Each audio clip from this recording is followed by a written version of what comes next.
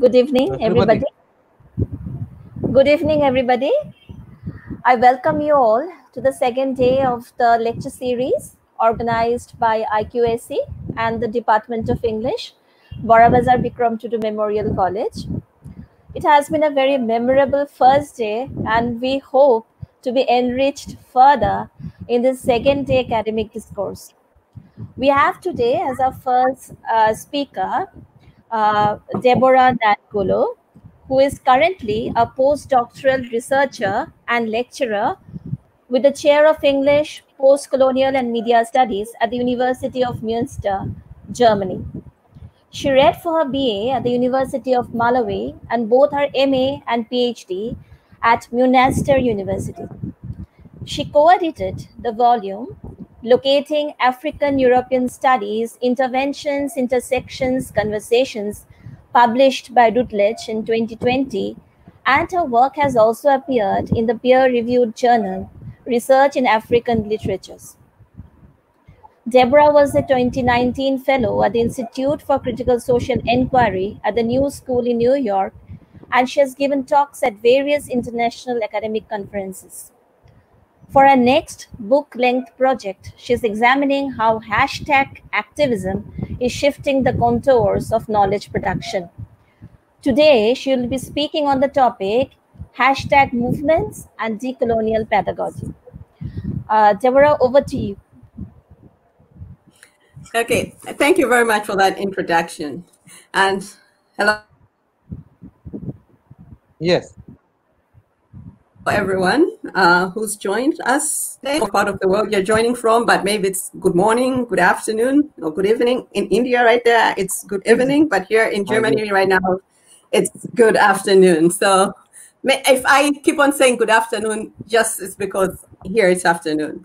So thank you very much to the organizers for inviting me. This is a very great, I take this as a very great honor.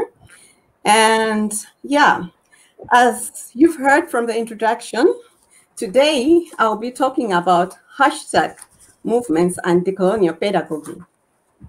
And before I go into my talk proper, I would just like to give you a little bit of structure of I'll just start sharing my screen as well, and I'll sort of switch off my camera so that you can have the screen. Okay.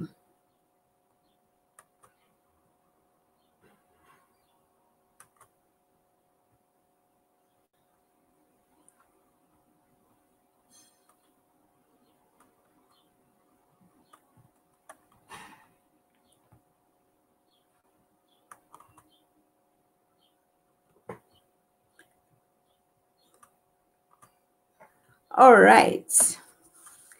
Okay. I hope you can see that. So, first of all, I'll talk about hashtag activism itself. What is it? And then the second part of my talk, I'll talk about hashtag movements as part of decolonial pedagogy. Deborah, you have to open the slide. Yeah? You haven't opened the slide. You have to open the slide. Okay, so you can't see it? Yes, no. You have to click on it, na? Talk Barabazar, that the last slide. You haven't opened it. Okay, so you can, what can you see? I can see that folder. Oh, you can just see the folder. Okay. Oh, yes. All right. Let me. You just have to click on that last file without college Now, name. can you see it? No. Okay.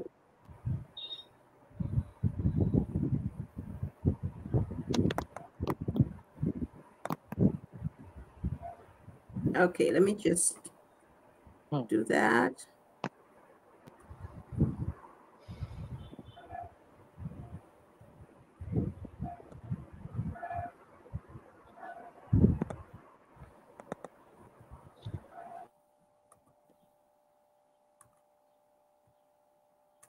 Okay, so we just Okay.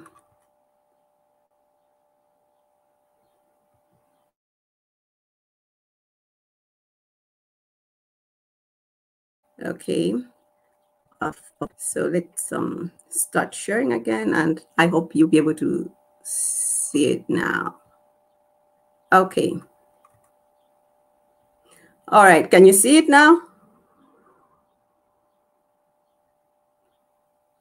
Yeah. Yes, we are able to see. Yeah. Okay. I'll just make it full screen. If you want to see it, please let me know. So I'll just do that. Okay. Yeah. Now. Yeah, you can see the second slide. What is hashtag activism? Yes. Yeah. Okay. All right. So then we just go on. Okay. So yes. So my talk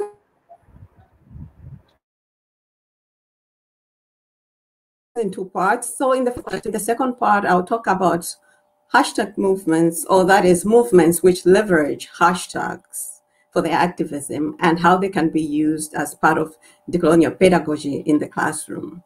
And I'll be doing this by using two examples from my seminar concept, and that is seminars I taught in the winter semester of 2018-2019, and which I'm again teaching this summer semester of 2020. Okay. So, you probably know, you've heard about hashtags. I think they're now very ubiquitous.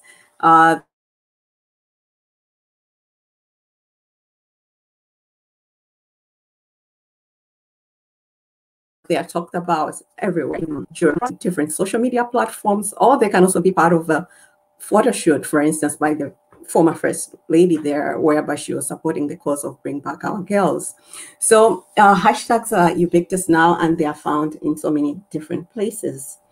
So, but what is it so special about hashtags? And in 2012, we see that hashtags was voted as the word of the year by the American Dialectic Society. And you might be asking, why would people feel the need to write a hashtag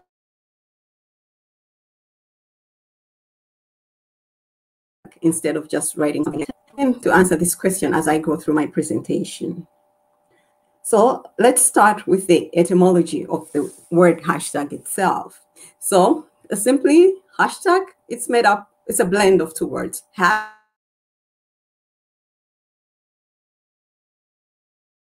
As in the symbol, as in tagging or labeling. So this word came about as part of the move to organize information in order to, find it better, to search it better. And different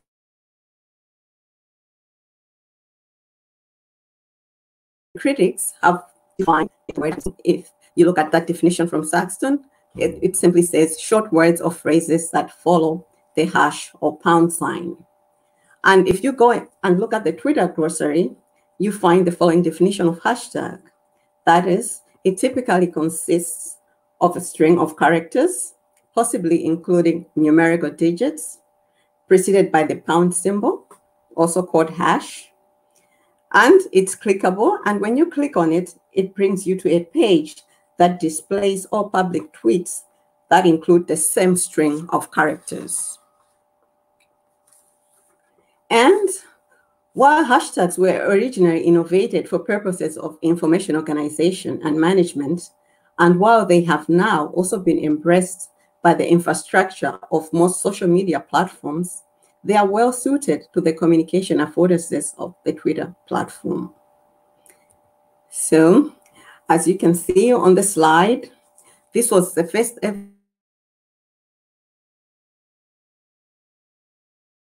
tweet by a Twitter, someone who suggested, using hashtags to organize information on Twitter.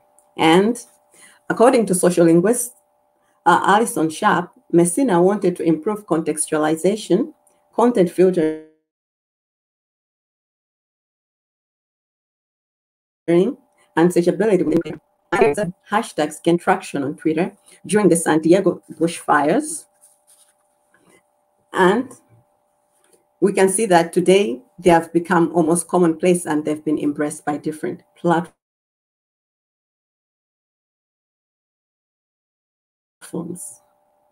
But tagging, and this is my interest as someone who works in the English department, who works with language, who works with stories, with narratives, is that they also offer commentary. And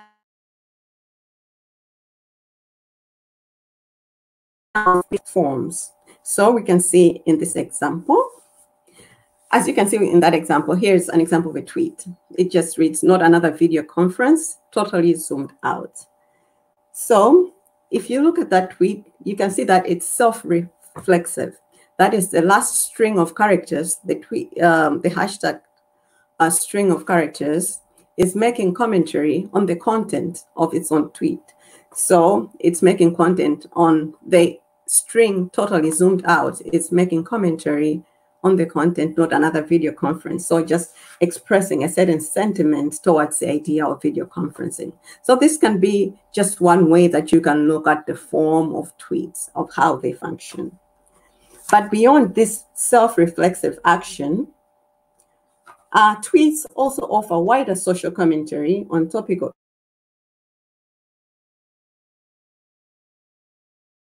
issues, events, political. Second example. So this is an example that is taken from a tweet by the American actress, Alyssa Milano. And this was a tweet from 2017. She is credited for popularizing the phrase "Me Too." And so she tweeted that if you've been sexually harassed or assaulted, write "Me Too" as a reply to these tweets. And of course, this expression, this phrase, "Me Too," had already been there. It had already been coined by another woman, an African-American woman who was using it for her grassroots victims of sexual harassment.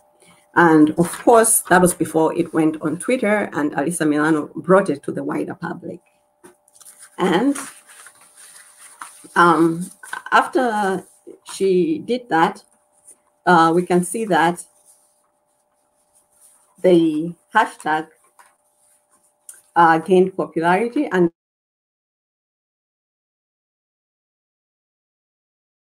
a lot of people started to use the hashtag. With that, different publics started developing, and narratives started developing around the hashtag. And as Bruns and Burgess say, the power of using hashtags in advocacy lies in that it allows movements to spread organically to like-minded individuals and organizations, and to spread virally to other users of the social media platform. It is participatory and therefore powerful. It constitutes a decentralized user-generated tagging, organizing, and classifying system. In other words, it can lead to the formation of ad hoc public networks that can develop around the hashtag. And for someone like me who studies narratives, this is very important, because once it does that, you can see that a lot of stories, a lot of narratives start developing around the hashtag, and it becomes important to connect these stories, to see what it is that they're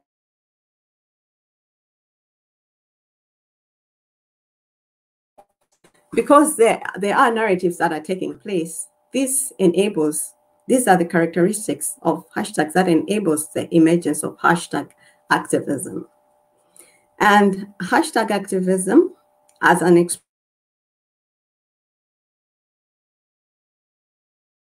expression itself, first used the phrase in an article for The Guardian during the Occupy Wall Street movements. So he's the one who came up with this phrase, hashtag activism. And today, of course, it's widely used, and it's become part of research. A lot of researchers who are researching on new media or on social movements use it to explore various issues.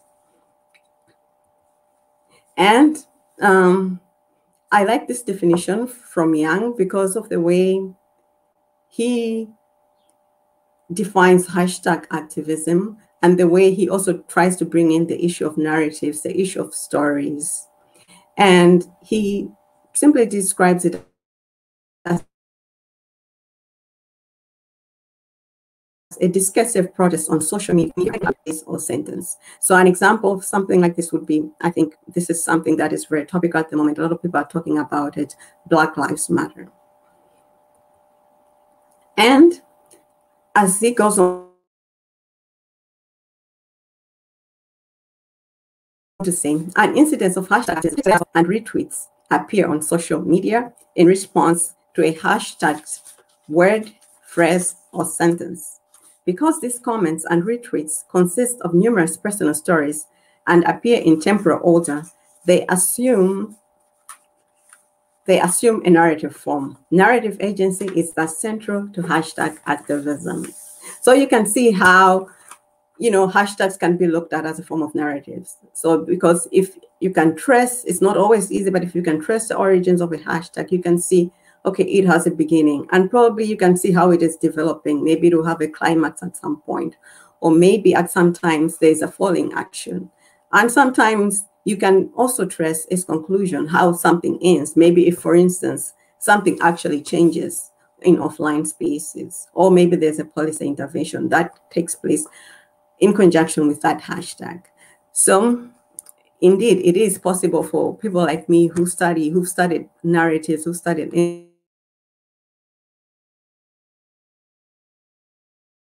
to look at these things and analyze hashtags. And to think of hashtags as narratives is important because it helps us to bring in questions of power. And this is very important because hashtags usually are part of movements, and movements are always questioning, most of the times, not always, but most of the times they are questioning power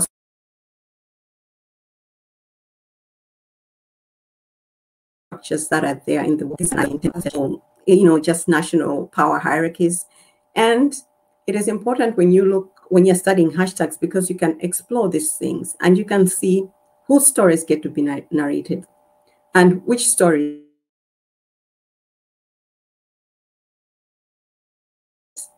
achieve. It showed you that Me Too tweet from Alyssa Milano. It became popular after Alyssa Milano, of course, she's a celebrity and actress. She brought it onto Twitter and it became viral.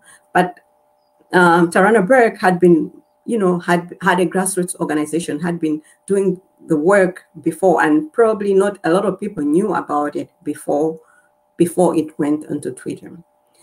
And you can also ask questions of who benefits, whose stories are erased, which narratives are silenced, which ones are co-opted,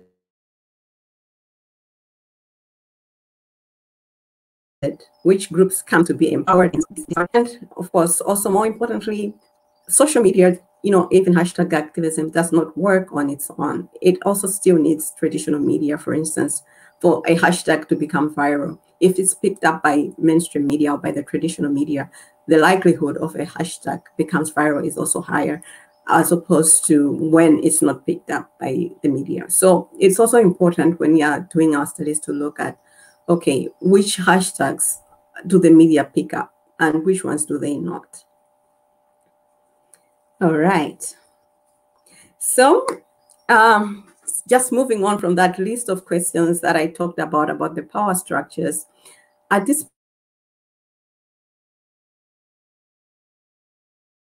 point, I'll just get into a discussion, briefly show you my course syllabus. So this course, I have been teaching it, and I came up with the concept because, I wanted to integrate in my studies the idea of decolonial pedagogy.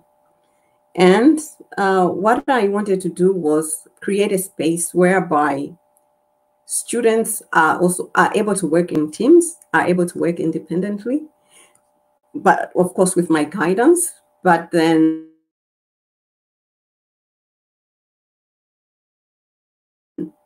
they are, as you heard from the introduction, I teach in Germany.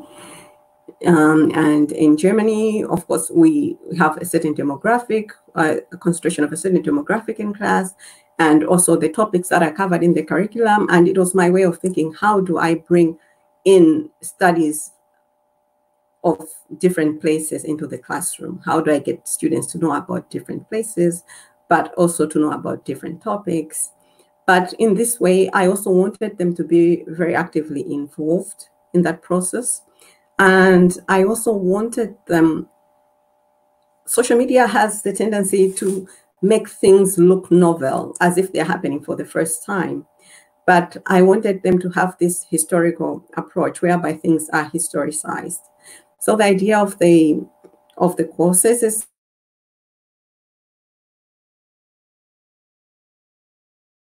they a lot of new texts.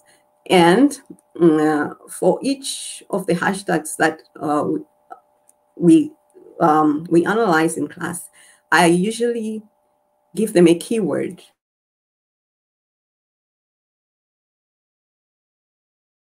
So there's one, let me give an example of the one that says NAFRI, Sylvester 2016. Maybe most of you might not be familiar with this hashtag, but it is one which started in Germany, the Sylvester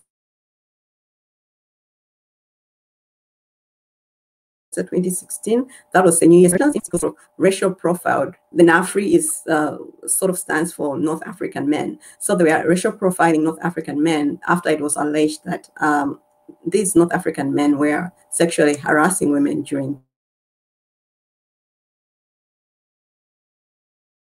these New Year celebrations. So they were using those. So in each of these, I tell them, okay, you have your keyword, racial profiling. So they have to understand what is racial profiling. They have to understand the history of it and then try to connect it to the particular hashtag. So this is just one example of something that we do in class. So as you can see from the topics we've done, we've been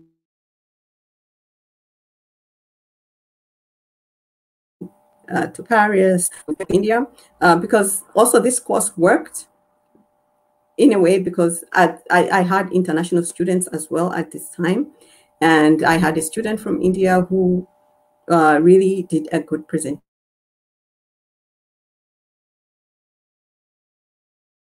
on how to India some celebrities, but in the end, she came up to the conclusion that, you know, it was still an elitist movement because a lot of people were of a certain class and not everybody has access to social media. And also the issue of language itself, most of the tweets like were, you know, people were tweeting in English, and she gave the statistics that not everybody speaks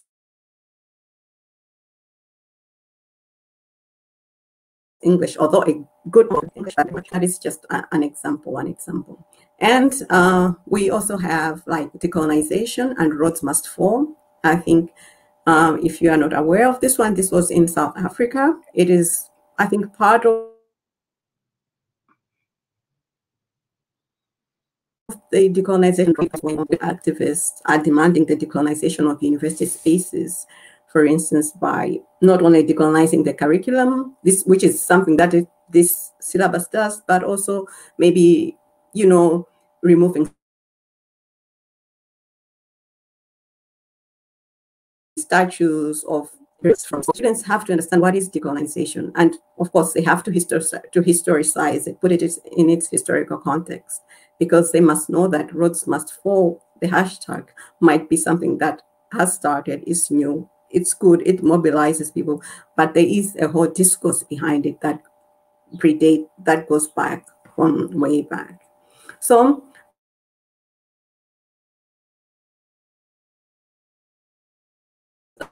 looked at in a semester before, and in the current semester, the concept is still similar, but this time the idea also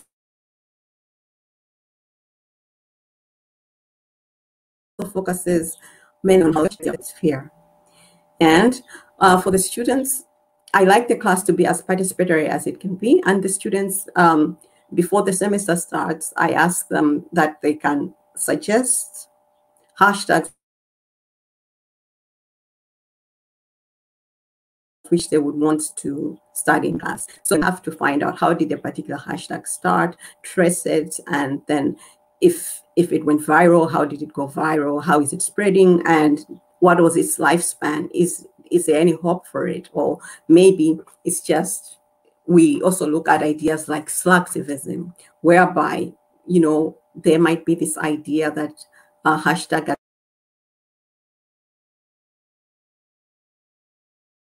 activism is something, and this type of activism is a sort of lazy activism, whereby people just sit down on their chairs or on their couch, and then they think they're doing something, or they're doing something about climate change by clicking on their laptop, sending an email, but when actually that does nothing to change the situation on the ground. Yeah.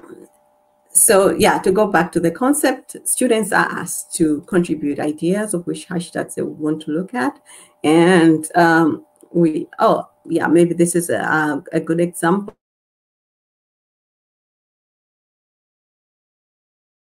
This was also a student and two hashtags which came from India. And we looked at them as, is it activism or slacktivism?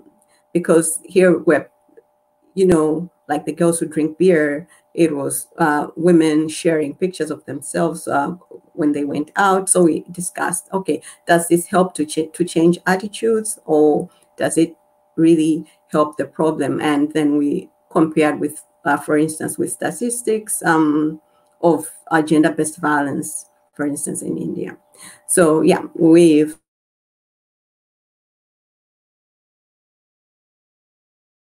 at look at that, because the class is still going to come. That's just part of the syllabus. And of course, we also look at the climate strikes. And I think in a nutshell, that's that.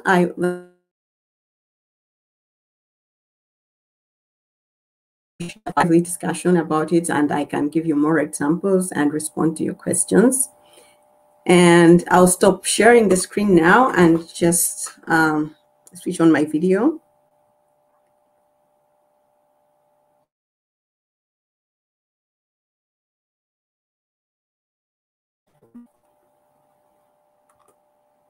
Okay. All right. Okay, yeah. So there are a few questions. It was wonderful presentation, Devora, and it was wonderful presentation, Devora. And for the participants, let me tell you that this hashtag movement that she's talking about, sometimes it can be super annoying, but in today's age, it can be served as one of the most powerful tool for raising awareness, starting digital movements, and spearheading protest and propelling some kind of social change. And if you were telling about India, then I can immediately remember 4 or 5 hashtag movements, like Talk to a Muslim, where the actress Gohar Khan talked about the historian Rana Sabhi. These are some kind of Indian issues. They were telling from that perspective. And for our audience, let me tell you that there is another one that, like, girls who drink beer, that is women against sexism. Then Talk to a Muslim, Indian Muslim against Islamophobia. And then Not in My Name, that's Indian citizens against lynching of Muslims and Dalit activists. And then Save You, that's the student and the teachers, they went against some kind of gundagardi in the campus back in February 2017, I guess. And last of all, let me ask you a question, Devoda, that now we are all going through that hashtag movement, Black Lives Matter. And this one that is originated on Facebook and through I guess, a heartfelt post after the shooting of 17-year-old some Trevor Martin, or I guess that name, in 2012, and that hashtag led to a civil rights movement in the USA, and was used 30 million times in Twitter and in other social networking sites, as an average 17 or 18,000 times it is repeated posted in the site. So the movement campaigns against violence towards the black people. So what is your take on this? On the Black Lives Matter man? Yes. What is your take on this Black Lives Matter, and particularly in the context of USA? So you just want, yes, yeah. What is your take on it? Okay, all right. Yes, this is, of course, this is the hashtag itself and the movement itself. This is a very important movement, as we can see that issues of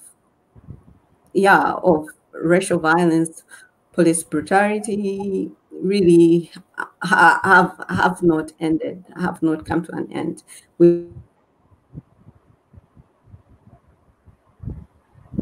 still struggle with in a post-racial world, or maybe racism is an issue of the past and people shouldn't worry about it. But in a way, it is still a very big problem. And the Black Lives Matter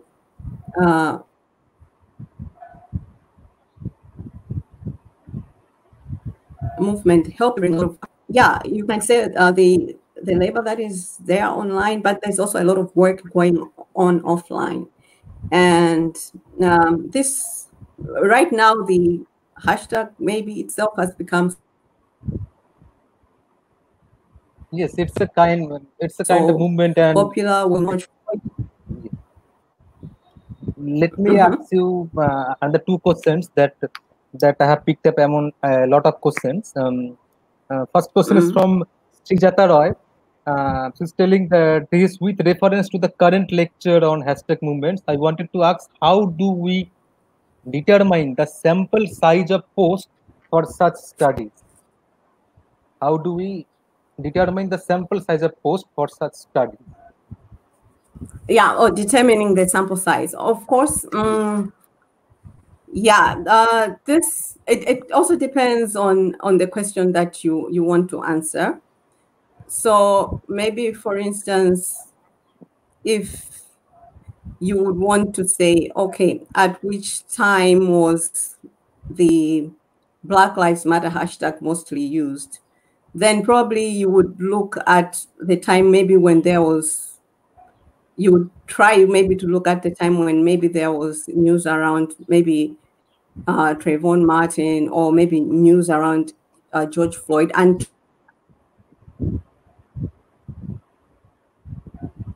try maybe to look, and then that would be your way of determining the sample size. But it really depends on the question that you want to answer.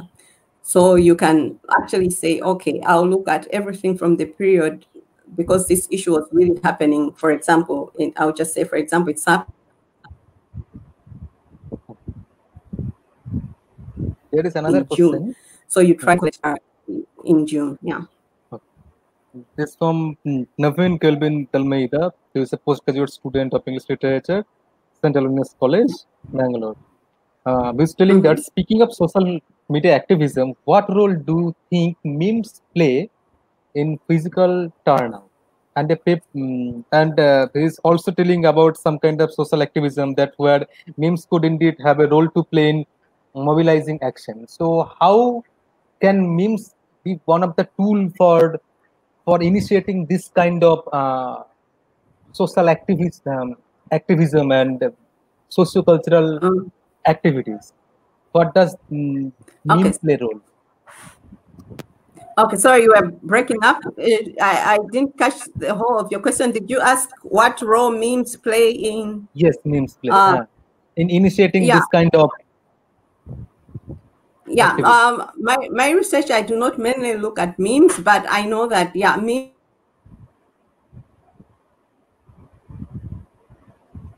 actually have in initiating a social movement, but usually they tend to be humorous or ironical, but they also have this potential to make things go viral. So in a way, memes can play. I do like a discourse analysis of that. For instance, if a hashtag contains an image, what does that image say? So you see that when you look at different hashtags, you see that different hashtags also tend to be, when someone uses a hashtag, they'll probably maybe attach a photo or they will attach a meme to it. So you can see that there is a way that these two also work together in sort of to try to spread the message. Yeah. Okay. There is another question that the relevance of BLM encounter to which we saw all lives matter. What is your take on the counterculture movement? It means while people are going with Black Lives Matter, there is another canon that is telling that all lives matter. So, what is your take on this counterculture movement and its pedagogy? Okay. Yes. When it comes to the question of all lives matter, yes, this is a question that has been discussed also a lot in the research as well. And I do have my own views about it. I think Black Lives Matter as a movement itself, it's a movement that identifies a specific problem. Okay. There's a problem. The problem is racism. So currently we are dealing with the problem of racism. What All Lives Matter does is sort of, it undermines the message of Black Lives Matter because it sort of speaks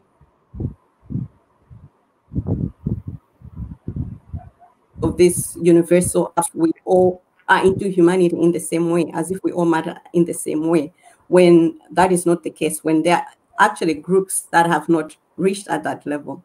So my view on All Lives Matter is, at the moment, there is a problem, and the problem is racism, and that's something that needs to be dealt with. And All Lives Matter is something that should wait because it takes away from the cause of Black Lives Matter. There is another question.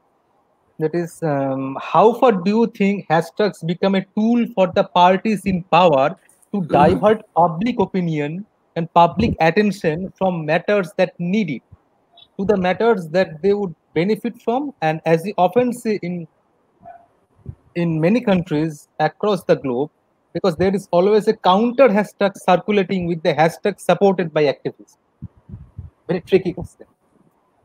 And a very good. Sorry, can you repeat the question? You are breaking up.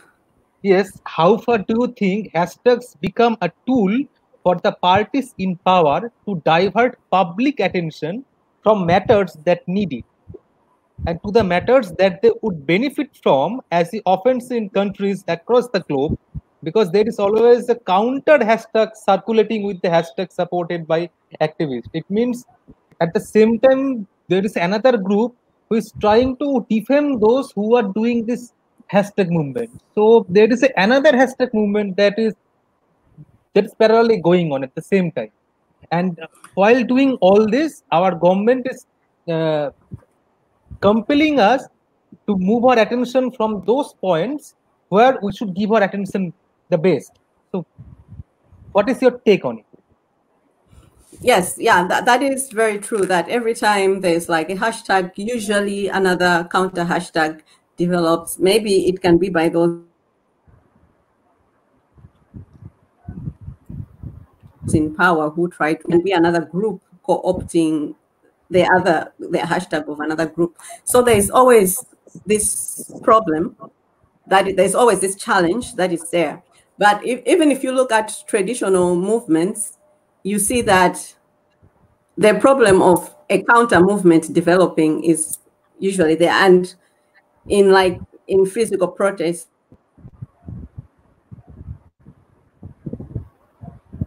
that happen offline, maybe we see an activist group, they have a protest, and then another group maybe that supports like the party in power or the government, they also organize their own protest on the same day.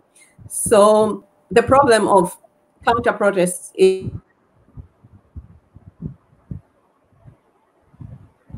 always there, and usually there is a protest and a counter protest happening at the same time. So in a way, I would say when it happens on online spaces, the violence is still there, but maybe at least ideas of physical violence are in a way a bit mitigated, although not completely erased, but a bit mitigated, I would say that. And but it's a challenge that is always there with protests. That's Someone is telling that you have mentioned that Me Too movement was an elitist movement. So while you are telling it as an elitist movement, do you think that takes away it from its efficacy?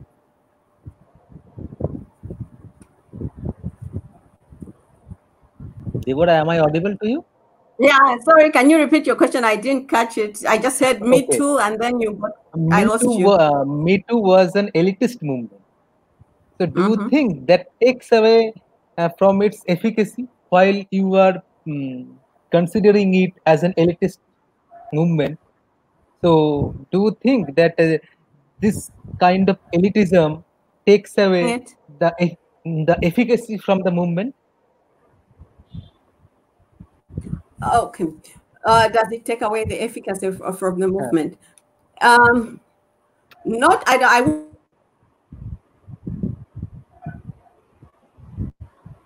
say it takes away the efficacy from it. Managed to achieve a lot in terms of just bringing awareness to issues of sexual violence, and especially maybe in the where, like, if you look at the Hollywood context, and just the idea of making powerful men who conduct such actions to be accountable, it did help.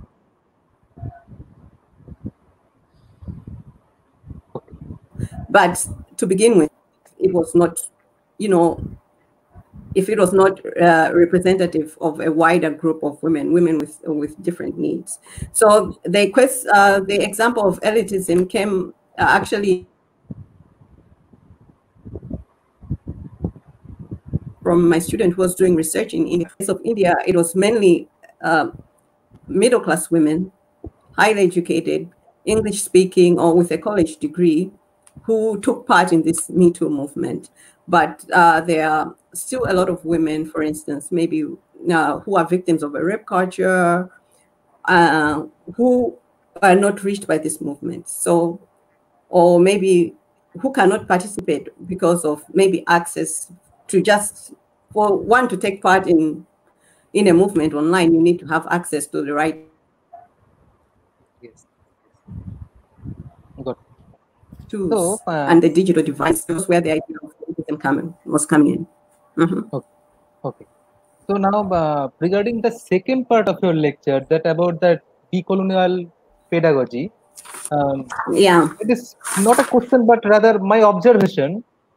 Let me tell you something about the Indian context.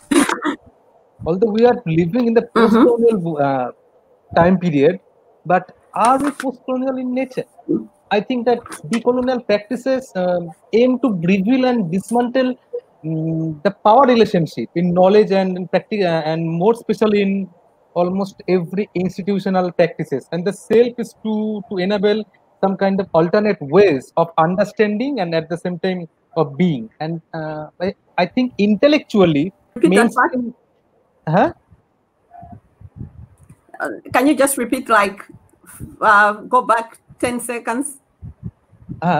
What I'm telling that decolonial practices, in particularly in Indian context, aim to reveal and dismantle the power relationship in all the institutional practices.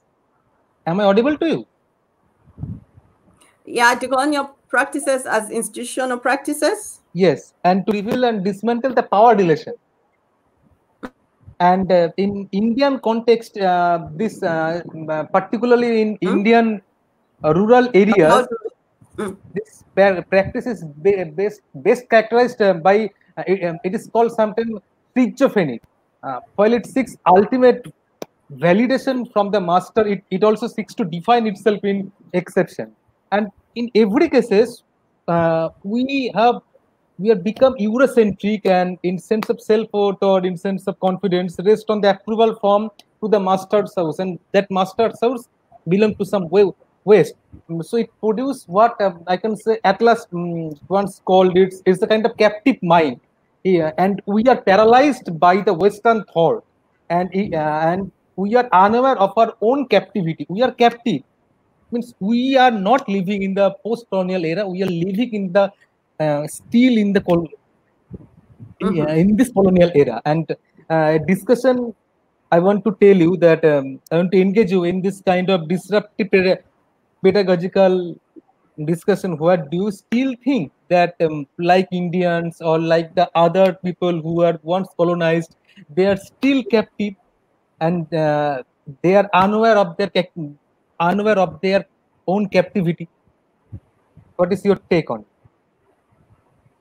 Are we still captive? Okay, you're saying yeah, if I understood your question, you're saying, okay, we are not in a post-colonial era. The era is still sort of colonial, and you're saying that you are giving an example of like in India that people are still captive. To some extent, because we are trying to justify some things while we are comparing it to the West. So to some extent, we are unaware of this kind of captivity.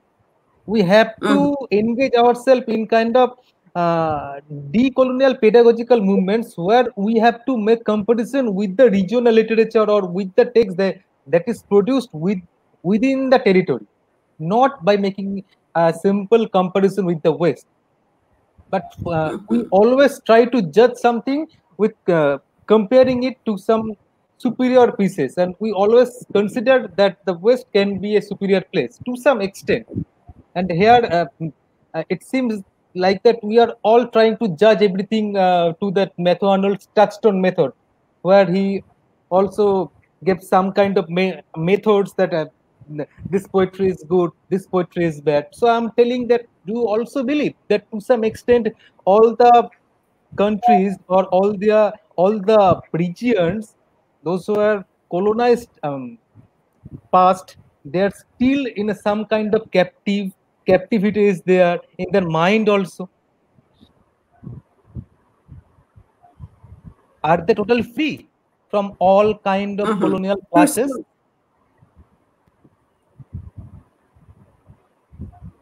Please tell. Yeah. Okay. All right. Okay. Of course, in some parts you are breaking up, but I think I understood the question that, yes, when it comes to the issue of decolonization, maybe where exactly are the previously colonized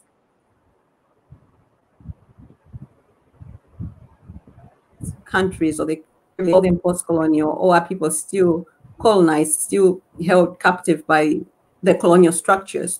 Yes, and I think this is true at different levels. We can still see that the colonial power structures still function in the world today on the economic level as well. So in a way, I think that is why the movement of decolonization is very important. And when I was giving my presentation, I emphasized the notion of history,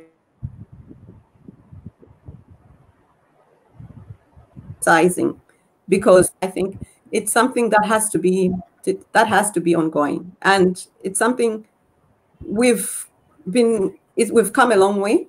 We've had like the independence, whereby the independence of just countries becoming independent, becoming their own states, but we still have a lot more decolonization to do in terms maybe of linguistic or in terms of knowledge itself. Yes. That is it. Yes, we are making that we are still missing. We need to bring in more indigenous knowledges to start to value them more. That I will agree with you. But I think decolonization is a process, and we can see, I think, with the current waves of decolonization that is happening now, if we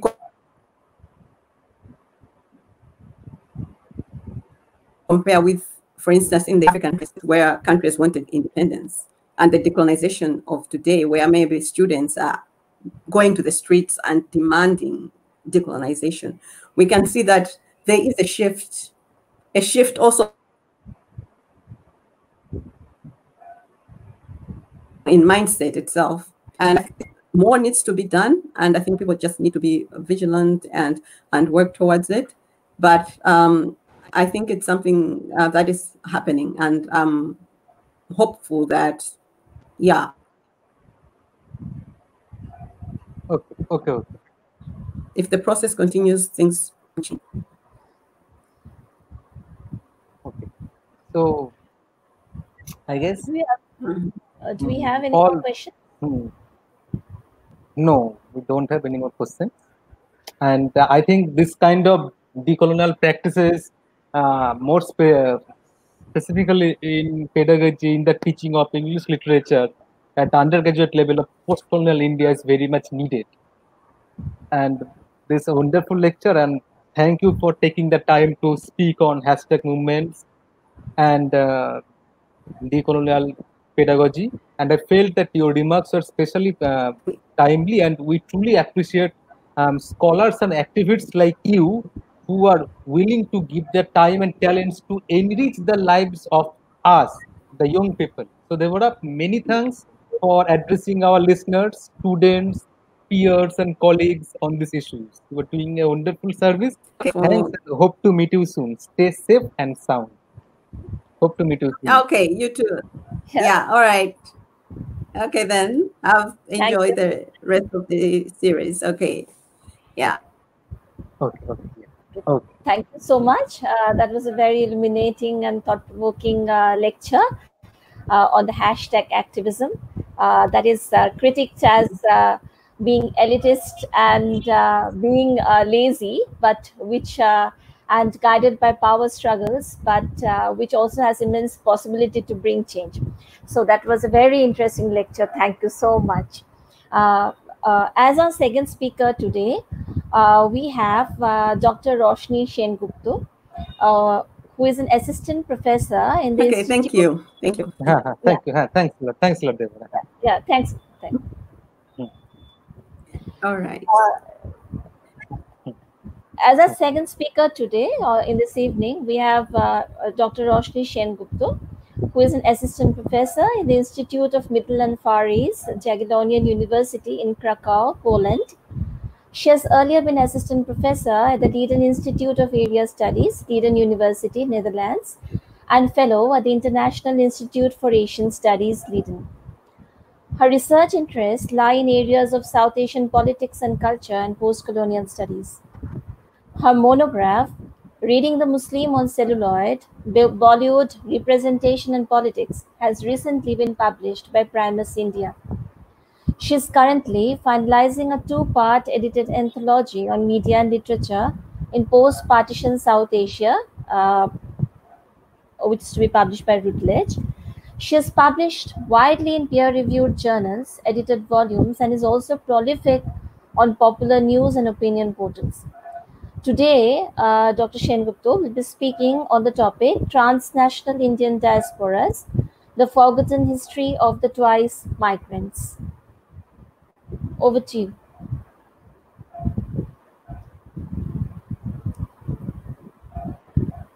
We are not able to hear you, ma'am. Oh, okay. Yes, can you hear me now? Yes. Yes. You are audible. Thank you very much for inviting me for this very enlightening, as I'm sure it's very enlightening, series of lectures. And I was listening in to Dr.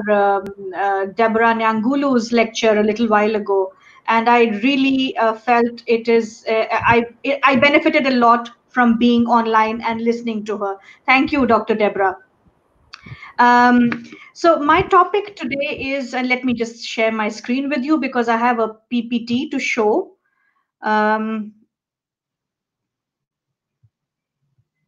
Okay.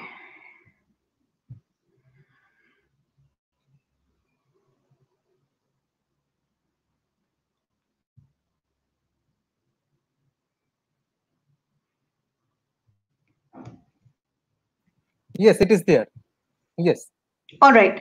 So I'm going to put my video off for the moment. Yes. All right. So basically, as you see on your screen, the topic of my lecture today is Transnational Indian Diasporas, the Forgotten Story of the Twice Migrants. And as you can notice, I have put the words forgotten and the phrase twice migrants in quotes. And that's exactly why they are in quotes, because it is the story of the forgotten people or the forgotten members of the Indian diaspora, the indentured labor diaspora that was taken away in the late 17th and 18th centuries to the sugar plantations of the Caribbean and other parts of the world by the British colonizers, and were pretty much sort of assimilated in those societies. Some of them became then twice migrants. And the reason I call them twice migrants is because they migrated first from their homeland in India to the Caribbean, and then from the Caribbean to Europe, primarily to Netherlands. So my story today would basically is based on the Surinamese Hindustani community that is a part of the Dutch cultural landscape.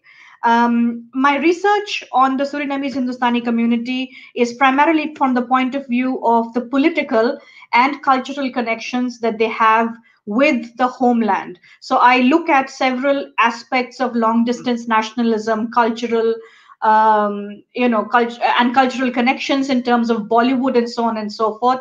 But my lecture, my focus today is going to be just to give you an overview of what this community has been able to achieve in terms of its cultural space in the Netherlands. And I will tell you that through the story about the community of the Hindustanis getting their own temple space in the southeastern part of Amsterdam. But before I get to that, I will just give you an overview of what this particular group that I'm going to be talking about, where they came from. So it is the Indian labor diaspora that we're talking about. And as I said, they are the indentured laborers who were taken away by the British colonizers in the 17th and 18th century. The historian Bridgelal has called it a new form of slavery. And although indentured laborers were taken from other parts of the world as well, but most of them came from India. The British called them coolies or menial workers. And these coolies were then transported to colonial sugar plantations in the Caribbean, southern United States, and also to Latin America. So what did they do when they got to these areas that they had never visited, they did not know at all? These were village folk, primarily from the agricultural community. They were agricultural laborers, right? So these are illiterate village folk who land up on completely foreign shores. And what do they do there? How do they constitute themselves as a community or a diaspora? So we have, theoretically, we observe three distinctive features of this Hindu labor diaspora, as it has also been called. And the first feature that I wanted to discuss is how they reconstitute their family life. So having been uprooted from their village, they have to completely reset their lives in a new location. And how do they do that? Of course, the men reassert their control and then lead to the reconstruction of the typical Indian patriarchal family system. But this family system also provides the community with a source of social cohesion. And then all these families together form a communal group, and then they start reasserting communal life within the harsh climes of the plantation. The second point is religious conviction. Of course, about 83% of the indentured laborers that were shipped off to various parts of the world were Hindu, and therefore Hinduism is seen as the dominant religion of this particular diaspora. A very small number of Brahmins were also on those ships. But since they were Brahmins, they were at the forefront to impose the ritualistic beliefs on community formation when they started forming these new communities.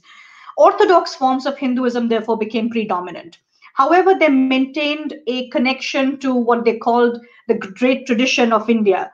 And this was primarily a religious, spiritual connection. And this kind of religious and spiritual sustenance is even to this day drawn from India by this community. And it sort of spills over into the cultural ties that the community also has, vital attachments that the community also has with India. The third aspect of their community formation was the adoption of Ramayana as a sacred text or as an essential text of the Hindu diaspora. And why did the Ramayana become an essential text? because the central theme of this epic is exile, is suffering, struggle, and the myth of eventual return. Of course, in the Ramayana, Rama returns, but for the majority of these Hindus, or the Hindustanis, as they are now known, they never returned to their homeland. So I call it the myth of eventual return. But there is also this idea of exile in the epic, which appealed to them, which resonated with them, and of course of suffering and struggle. Also, the text is quite simple, and of course, like I told you, these were illiterate agricultural laborers, illiterate folks, village folk. So the simple text, where there is a clear distinction between good and evil, proved very useful to them in this harsh world of the plantation. And also, the Ramayana provided a moral code, which was, of course, imposed by the Brahmins. And they also saw, and they still see actually, the Ramayana as an epic that is largely casteless, which may not be true, which we may debate among ourselves. But the community largely sees Ramayana as this epic where even the marginalized communities are given positions of power. So the focus is on physical prowess or economic resourcefulness, and not just your birth or your caste status. So these are the reasons why the Ramayana began to be adopted as a moral code for the community. Just to give you some numbers, this is essentially how the indentured laborers were shipped off to different parts of the world. So you see that a large number went to Trinidad, a very, very large number went to British Guyana, a smallish number went to Suriname, which is 34,000. Well, in terms of the size of Suriname. Sorry for interrupting you. Can you please make it full screen? Can you please make it full screen? 1 second. I'll make it full screen. Is it okay? Yes, perfectly okay. Okay. I'm sorry. It was maybe the people couldn't see it properly. So basically you also can see that a number of Indians were taken to Natal in South Africa, and to the Reunion Islands, Mauritius, Malaya, and Fiji. This is, of course, a map of the colonial possessions at the time, 1900s. So this is basically the time period we're talking about. So in Trinidad and Tobago, this is an old image from the Tropen Museum in Amsterdam, where you have a group of indentured laborers newly arrived just off the ship. This is also a large family of indentured laborers in South Africa.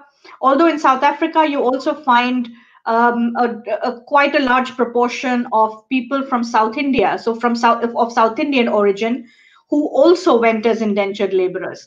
But on an average, most people came from UP and Bihar. So these are what were known as the coolies in the midst of some kind of a celebration. You can also spot some people with skull caps, so you know that it was more like a communal celebration of all the Hindustanis together, irrespective of whether they are Hindu or Muslims. So you have a couple of Muslims also participating in this particular festival over here. Fiji is also an interesting case study. Similar kind of pictures everywhere, because these people were just taken on ships with just very, very bare minimum necessities with them. And here you can, in this picture, you see some kind of a sport going on, maybe wrestling. I am not sure. It's quite unclear actually. So this map shows you the way people moved, the out-migration, and the fact that people moved from one place from one colonial location to another at a later date.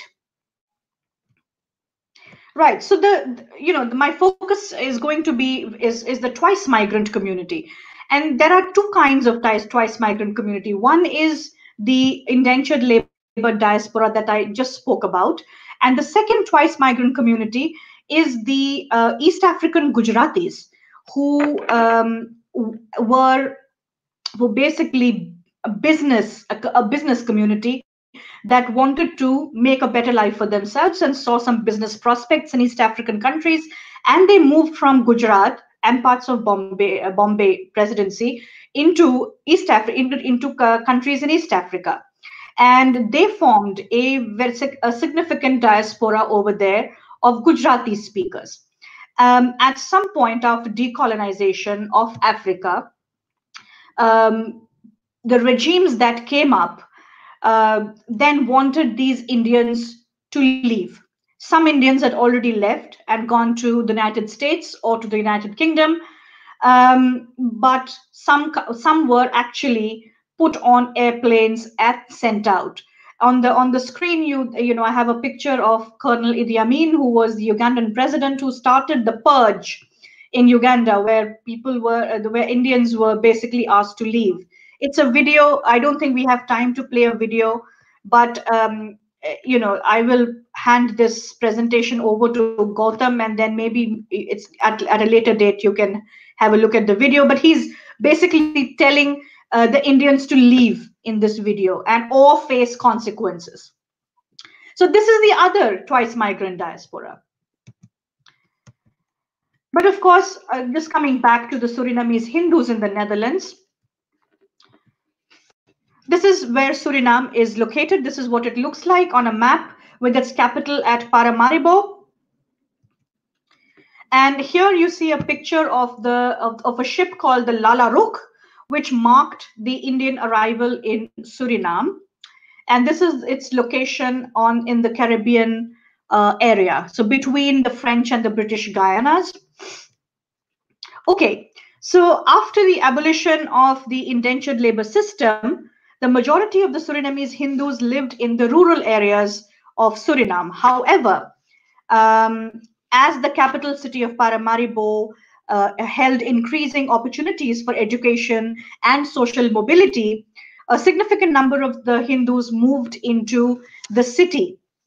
So in the 1970s, the Dutch government found that their Caribbean colonies were becoming increasingly burdensome and increasingly problematic to manage. And they were spending a lot of money that they did not want to spend on these colonies. They wanted basically to stem the tide of migration into the Netherlands. That's basically what they wanted to do.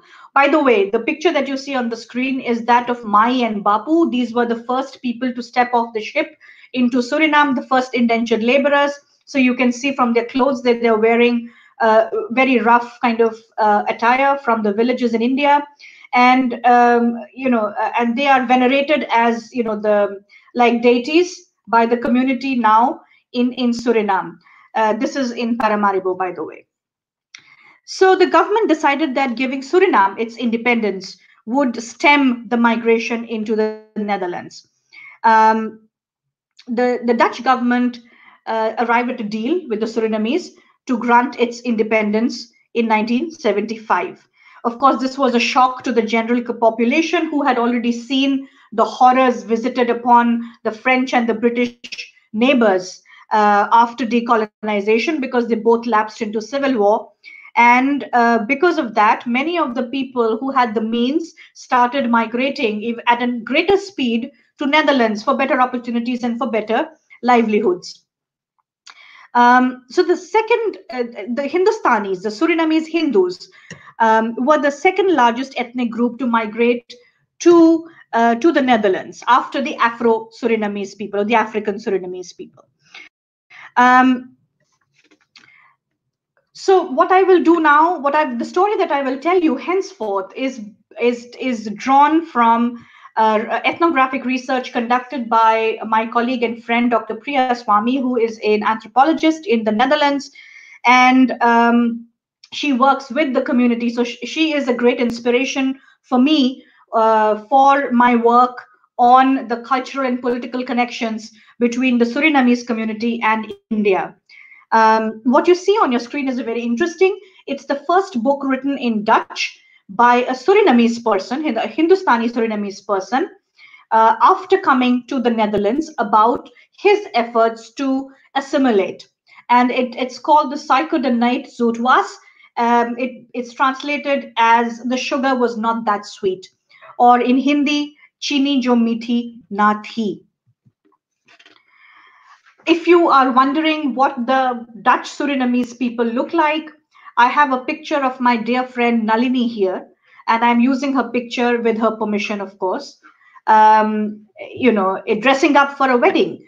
And I like to use her picture to introduce the Surinamese community to people, because this is basically what they this basically signifies the way they connect culturally also very, very closely to India. These are some other pictures of other friends of Nalini as well, all members of the Dutch Surinamese community. And this is a family wedding.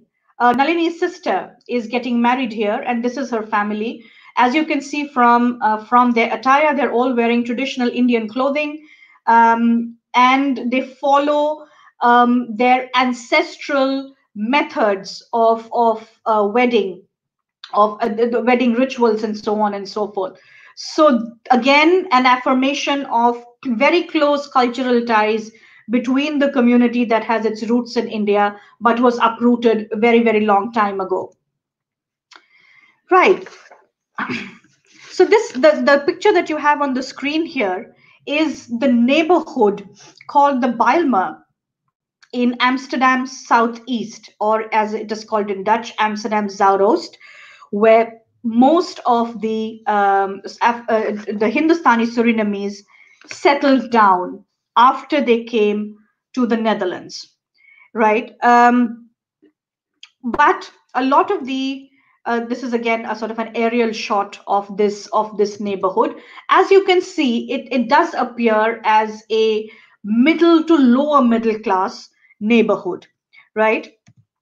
A lot of Surinamese people have actually told me that they consider the city of The Hague, which is the political capital of the Netherlands, as more conducive to living for Hindus, because they have video rental parlors, they have clothing boutiques, they have eateries, temples, and Hindu primary schools as well. This is a picture of a Hindu school in The Hague.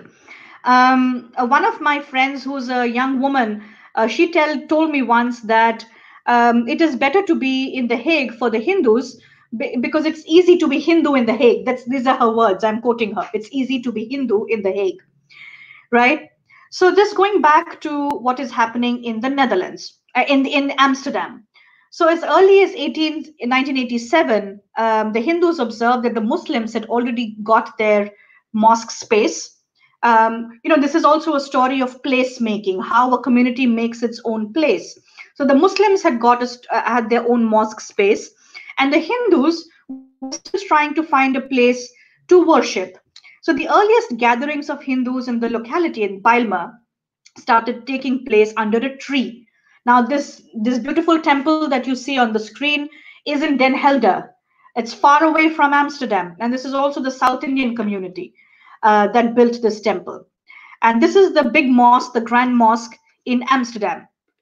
So the Hindus at this stage had recently arrived, it's 1987, had recently arrived from Suriname and did not have access to public building to offer prayers. So shortly after beginning their gatherings in the open air, the community actors began to vocalize, began to talk about finding a proper space for worship. They wanted to talk to the local government to grant them that space. So they started making a bid for a community center, which will not just be a temple, but they had a vision of a huge, grand, sprawling center that would attend to the religious and cultural needs of the Hindu community. The central deity would be their deity, which they call Devi. And then, through this process, through this thought process, the first act of requisitioning for the space in Amsterdam to build a temple started. They started writing petitions to the Amsterdam municipality. When the first few petitions were rejected, they started framing the whole idea around the fact that they were displaced and they were from a former colony, and therefore they had and they had been displaced from Suriname, and they had, they had also difficulties in raising funds and so on and so forth. So the fact that they had no funds to build even a makeshift temple set the whole project back. And in the meantime, the neighboring communities, the Muslims, the Ghanaian Christians, they had their own church. The Muslims had their own mosque. So the Hindus were feeling, peculiarly kind of deprived of their own place of worship. The local government on its part remained very resolute that they will only be allowing a temple that would fit into the strict building and zoning laws of Amsterdam.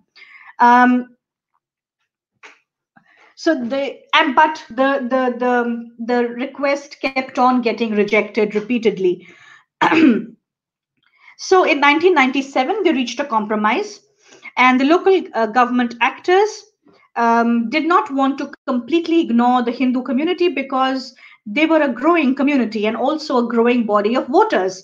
And therefore, they were granted the use of a temporary space between 1997 and 1999.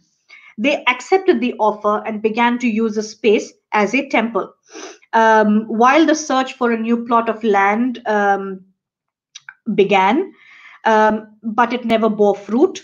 The community continued to pray at that makeshift temple space that the municipality had given them.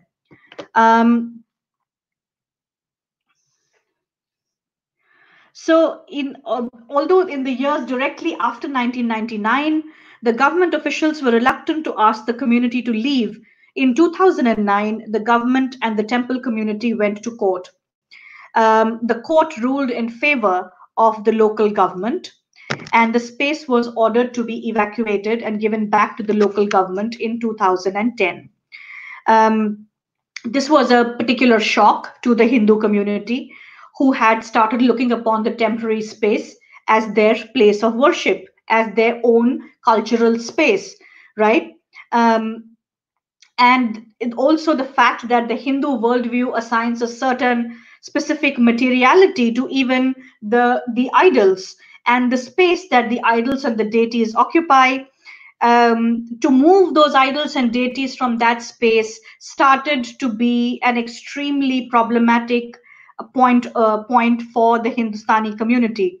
And to remove the goddess, and most of them believed, and they have told me this, a number of them told me this in my conversations with them, that they believe that the Devi will curse them if the deities and the idols were removed from that space, which is why they didn't want to do that.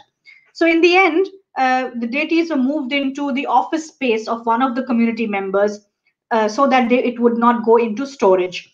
For many of the people involved, this was a blessing, as the deities could be visited on festival days. For many others, it was a disappointment. To even think that their gods would be lying in a commercial marketplace was a complete disappointment for many, many members of the community. In the meantime, the neighborhood where they lived in, the Bailma, it had grown into a single income, low class, let's say middle class or low class, non-white enclave. So this is basically the idols that were moved away from this makeshift temple. And these are some pictures of what the Bailma would look like on a normal day. There are apartments there with illegal Africans sleeping around. Illegal African refugees or migrants.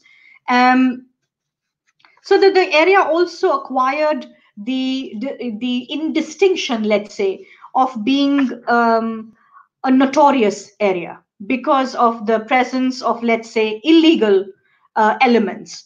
Also, the Hindus felt that their religious festivals were invisible. They were invisible in the public. And this was a source of great of pain for a lot of people that I spoke to. They felt that the African festival of Kwakwe that was celebrated had very high visibility in the neighborhood, and it symbolized Black cultural domination in that public space, which the Hindus not resented, but they wanted their own cultural space. They sort of developed this tendency, therefore, to privately celebrate the glory of Hindu culture as an ancient repository, in their private spaces. So for the Hindu community then in the Netherlands, temples are seen as spaces that serve to transnationally connect them with India. And among many of the people that we speak to, they continue to struggle to establish a purpose-built temple in the neighborhood, in this neighborhood that we're talking about in Balma. And they think that this is because of racialized inequality. So being neither Black in Balma nor white, the Hindu community feels somehow sort of sandwiched between the privileged whites and the underprivileged Black community, and they are in this in a sort of a tumultuous space, let's say. But on the other hand, this is a picture from the annual Ketoketi festival, which they celebrate as the day that they came to the Netherlands. They migrated to the Netherlands, so the twice migrant day, let's say. However, the Surinamese Hindus have always been considered in the Netherlands as a model minority. There is a tendency to describe them as monolithic, socio-economically successful minority with little interest in social affairs or politics. Their success is traced to a very strong work ethic that is inextricably linked to their racial, religious, and cultural background. Is pretty much the same for most of the Indian minority immigrant communities all over the world. So the Indian laborers who came to Suriname are said to inherently possess a survivor mentality that is reinforced by their strong roots in an ancient religion, namely Hinduism. But the Hindus do feel also that as Hinduism is an outside, quote unquote, outside religion, different from Christianity and Islam, people in powerful positions in the Netherlands have continued to ignore the fact that there is no Hindu temple in the area. And the people feel this, the Hindus feel this. One of the people I spoke to also expressed that Hindus are marginal because their religious beliefs are misunderstood. They're mythologized. People think that Hinduism is a mythology, or it's a bunch of superstition. So the religious beliefs have traditionally been misunderstood in Western societies. So this is what she said, and I will quote: "No one really understands what a temple really is." Yet the woman also felt that building a temple could powerfully alter relations between India and the Netherlands. They also have these grand fantasies about a huge temple that would basically make the Hindu community very, very proud, right? So it is linked to cultural space making or place making. It is also linked to a sense of communal pride for a community that has been traditionally deprived, but in a largely Western setting. They are now striving to make for themselves a cultural space against other competing cultural spaces, right? So I basically wanted to complete my story about the Surinamese Hindus with two cultural artifacts that I also have sourced from the Tropen Museum in Amsterdam. This is basically a fud painting or a cloth painting from Rajasthan, and someone from Suriname, I don't know who, requisitioned it in the year 1999 to be painted. And if you look closely, you would find that the central character in this painting or in this sort of mural is Amitabh Bachchan. So it is essentially, trying to give Amitabh Bachchan a rather messianic quality here. So he is the king. He is also he's everywhere in this picture. He's in the pictures. He's a king here. He's also in a performing certain miracles and so on and so forth. So this is one kind of cultural legacy that the Hindi film industry has with the Surinamese community in Suriname and in the Netherlands, where there is a specific admiration and a specific fan following, let's say, for Bollywood icons such as Amitabh Bachchan. And this is the second artifact that I wanted to share with you. This is an artistic rendering of Amitabh Bachchan. He is a big star for the Surinamese people, again from the Tropen Museum in Amsterdam. And here, this is done by a Surinamese artist. I'm sorry, I don't know the name of the artist, but he is definitely a Surinamese artist. And here he depicts the three kind of phases of Amitabh Bachchan's acting life and the characters that he plays on screen.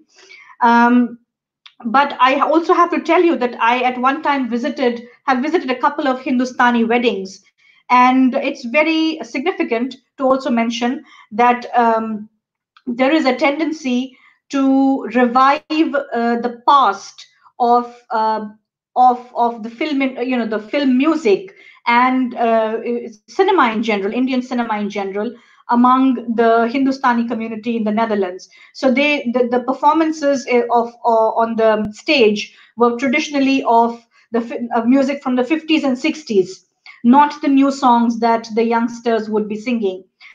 And on the other hand, you would also see the choreographed dance performances by younger people who are dancing to the new Bollywood tunes. So there is the the carrying forward of a particular cultural legacy, but there is also adoption of newer forms of cultural linkages between India and this community that I started with calling the forgotten Indian diaspora, or the forgotten twice migrants. I am going to stop here, and I would then take questions if there are any. So I'm going to stop sharing the screen now. Yes.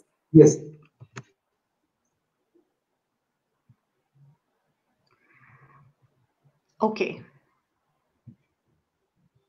Thank you very much. And I'd like to take questions if there are any. Dev, first of all, thanks for this wonderful presentation. It packed with a lot of information. Let me share it. Rather than question, it's a kind of my observation that you have talked more specifically about the present generation of twice migrant Hindustanis who were born in the Netherlands to one or from the parents or from mother or father, and who belong to the first generation Surinamese Hindustanis, either born or migrated from Suriname, that is from the Indian origin. So that nomenclature Hindustani, I guess it itself may require some kind of clarification for the twice migrant Hindustanis born in the Netherlands, wherein an individual has the option of a Dutch identity. So the Hindustani identity with a surname or a Suriname background, they are always carrying dual identity. So how much this kind of dual identity create obstacle in their life? Okay, so basically the thing is that the people that I'm talking about, the first generation that migrated from the Netherlands from Suriname to the Netherlands is still alive primarily. So so I'm talking about the first, the second, and also the third generation. So the younger people who are younger, the generation after us, for instance, is the third generation migrants from Suriname, and all of them carry. All of them, in terms of their names, for example, all of them have very specific Caribbean, Creole, Surinamese names. So, for instance, my friend, the picture of whom I used, her name is Nalini Harnam. So, as you can see from her name, there is nothing Dutch about her name at all, right? Her best friend, her name is Geeta. There is another friend of ours whose name is Sheila. So, they have very specific Indian sounding names, although there's the spellings might be different. The spellings might be more, suited to the local ethos, let's say. So, and I call them Surinamese Hindustanis because they call themselves Surinamese Hindustani. So they call themselves Dutch Hindustanis or Suriname Hindustanis. Actually, the word they use is Sarnami. This is Bhojpuri word called Sarnami. So if you ask me, they would say Sarnami to describe themselves. So they are Sarnami Dutch. They all the current, the present, and the second and the third generation are fluent Dutch speakers. The first generation also learned to speak Dutch, so they are all fluent Dutch speakers. So it is they have tried a lot to blend in. A lot of the Suriname women I saw are married to Dutch men, and vice versa. Also, number of Suriname men have Dutch wives. So not a lot, but there are families which are mixed families. So there is always a dissonance between how much you want to assimilate and how much you can assimilate, right? So that is the whole point of diaspora studies, right? That's what we are all trying to do, trying to figure out how much the diaspora has wanted to assimilate and how much it has assimilated. And the third question that arises from the previous two is how much they have been allowed to assimilate. So therefore, there are in the Netherlands, you will find certain areas that are earmarked for Hindustanis. I mean, only Hindustanis live there. So there is what is known as ghetto formation, no doubt about that. Okay. So I guess that with this transfer of sovereignty to Suriname and the option to settle in that part in Netherlands, I guess the identity of these Indians continuously underwent further changes and negotiations and further reimagining of their past land. Yes, indeed. There is a lot of reimagining, and for the twice migrants, it is doubly difficult because they have to reimagine two kinds of cultural pasts. One is their roots from India, where they come from, primarily from UP, the Bhojpuri speaking areas of UP and Bihar, and second, their cultural past from Suriname. So it's sort of the marriage between these two cultural pasts that they carry with them when they come to the Netherlands. And if you talk about the third generation, then the third generation has to negotiate three cultural ethos. Dutch, they have to negotiate Dutch, Suriname, and Indian. It becomes triply difficult for the third generation then, because then their identities are kind of split. Okay. Saroni Ghoshal, as an observation for you, she's telling that as far as she knows, that the purge movement by the Idi Amin was not really successful, as the Gujaratis are still dominating in countries like Kenya and Nairobi still today. Just an information that she wants to share with you. Yeah, I know that. Yeah. Okay. And there are a few questions. Let me take. First of all, how are you viewing the migrant problem that India is facing right now, as large part of your discussion is based on identified labor? And how far the migrant problem that India is facing right now? What is your take on it? Oh, the migrant. I have a problem with actually calling the workers, the internal workers, as migrants. They are unorganized workers. By calling them migrants, you are basically undermining their contribution to the economic systems or the economic sort of system that they are contributing to. They're migrating not for they're migrating because of lack of opportunity, and they're coming and working in the cities, as unorganized workers. So I would call them unorganized workers and not migrants. And they all obviously have an option. They would not like to leave their villages. Of course, some people leave because they want a better life, but a lot of people would like to stay back and not leave. But people are forced to leave because of lack of opportunity, because of lack of a livelihood in the village that they come from. So there is a I have a problem with with articulating this group of people, or this community of people who work in cities and come from different parts of the country as migrants. I mean, I think it trivializes their contribution a great deal. And the other thing I want to say also is that all of our big cities are made up of migrants. Delhi is a migrant city. Mumbai is a migrant city. People come from all over the country to live there. But an IT worker or a white collar worker is never trivialized as a migrant. But these unorganized workers who don't have paper contracts or don't have social security are trivialized as migrants. So this kind of a nomenclature has to be looked at very critically. Okay, thanks. There is another observation from Shoykot Chakraborty, who is doing MPhil from KNU.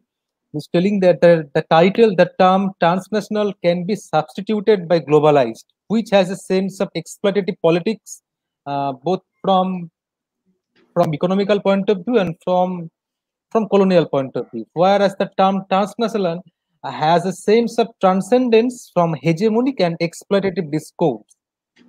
So, do you have any problem with using the term globalized in this context?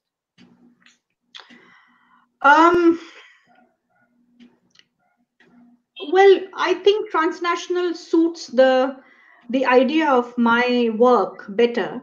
Okay. I'll tell you why. Because transnationalism is it doesn't mean transcendental or transcendence. Transnationalism is basically referring to the intra-nation connections that diasporas build among themselves or across diasporas in different parts of the world. And it also means the link that they have with their homeland.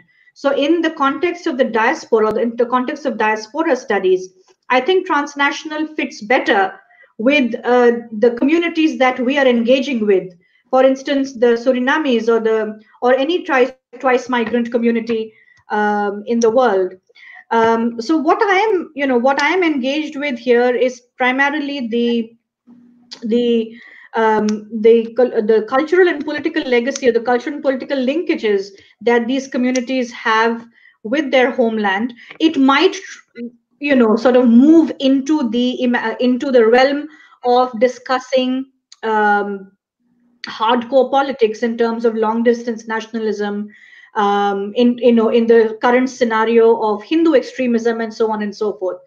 I did not touch upon it in my presentation because I wanted it's basically I'm starting with my research on this community. So when I have more to share, I will tell you more about what I think. But at this moment in time, I think transnational is a better term to use here. Okay. There is another question from Somostri Sarkar. He's telling that, ma'am, do you think retaining of Hindu names or Indian names, which we find in all the Trinidadian Indians, like having names after Hindu deities, in a way re-intensifies their Indianness, and they consciously don't want to leave behind their homeland? What is your take? They would like to reinforce their Indianness. I can tell you from experience in my conversations with members of the community that they are quite content and quite happy to reinforce their identity as Indians, and they are extremely unhappy about the fact that expat Indians, like people like me, I'm not talking about myself. I have many Suriname friends, but they are very unhappy about the fact that expat Indians don't mix with them a lot. So they would like to be more closer with the expat Indian community, and they think that, you know, these guys are from our country. You know, they think of themselves ultimately as Indians. You know, although they are struggling with these, you know, these triple identities or dual identities, ultimately a lot of them think of themselves as Indians. So a number of them would introduce themselves to me and say that we are from India as well. And then when they tell me their name, I would guess that they are not. But they introduce themselves, a lot of them, as we are from India as well. I mean, like, you know, they want to reinforce the fact that they have this connection with India. We can critically look at it. We can look at it as, you know, some kind of a reinforcement of a Hindu identity or a stringent kind of awakening of Hinduism, or the Hindu identity, or things like that. But a number, you know, people I have had conversations with, they are, you know, they want to take a lot of pride in their identity as Indians, or people who have roots in India. And they want on most of, and they would always name their children with a Hindu name, and for the sake of efficacy, because they live in the Netherlands, they also probably have a shorter or a second name which is Dutch in nature, or a Western name. So they would have names like Dinesh, Ruben. So Dinesh is the real name, but Ruben is only for convenience. Yeah. Another question is there. Yeah. Hinduism has heritage, culture, and deep ethical values in spreading good things to humanity. Why are Western countries still thinking our country a mythological world? Share your views on that. Well, the first thing is the lack of awareness about anything which is outside of their nearest periphery of vision. So Dutch people would, like a regular Dutch person, or a regular any person, like even an American. If you ask a regular American person, it would be very difficult for them to find India on a map if it's not written on the globe, or on the world map. They really wouldn't be able to find India on a map. So it's, and the education that they receive is extremely Eurocentric. So anybody who knows anything about Hinduism, or about India, about Eastern cultures, or about any other culture except for their own culture, is making an extra effort to learn that, right? So you would find a number of Indologists in the Netherlands who have had years and years of research and study, who are Indophiles and Indologists, and therefore they know about India and Hinduism and so on and so forth. But a general, like a regular person on the street, is completely ignorant, and therefore, if when presented with a religious ethos of Hinduism, which is, as you would agree, highly mythologized as well. They think this is something very esoteric and something very sort of unbelievable, and it's all myth and all sort of legend, and there is nothing sort of specific that one can take away lots of messages from Hindu myths and legends, but it's difficult for them to sort of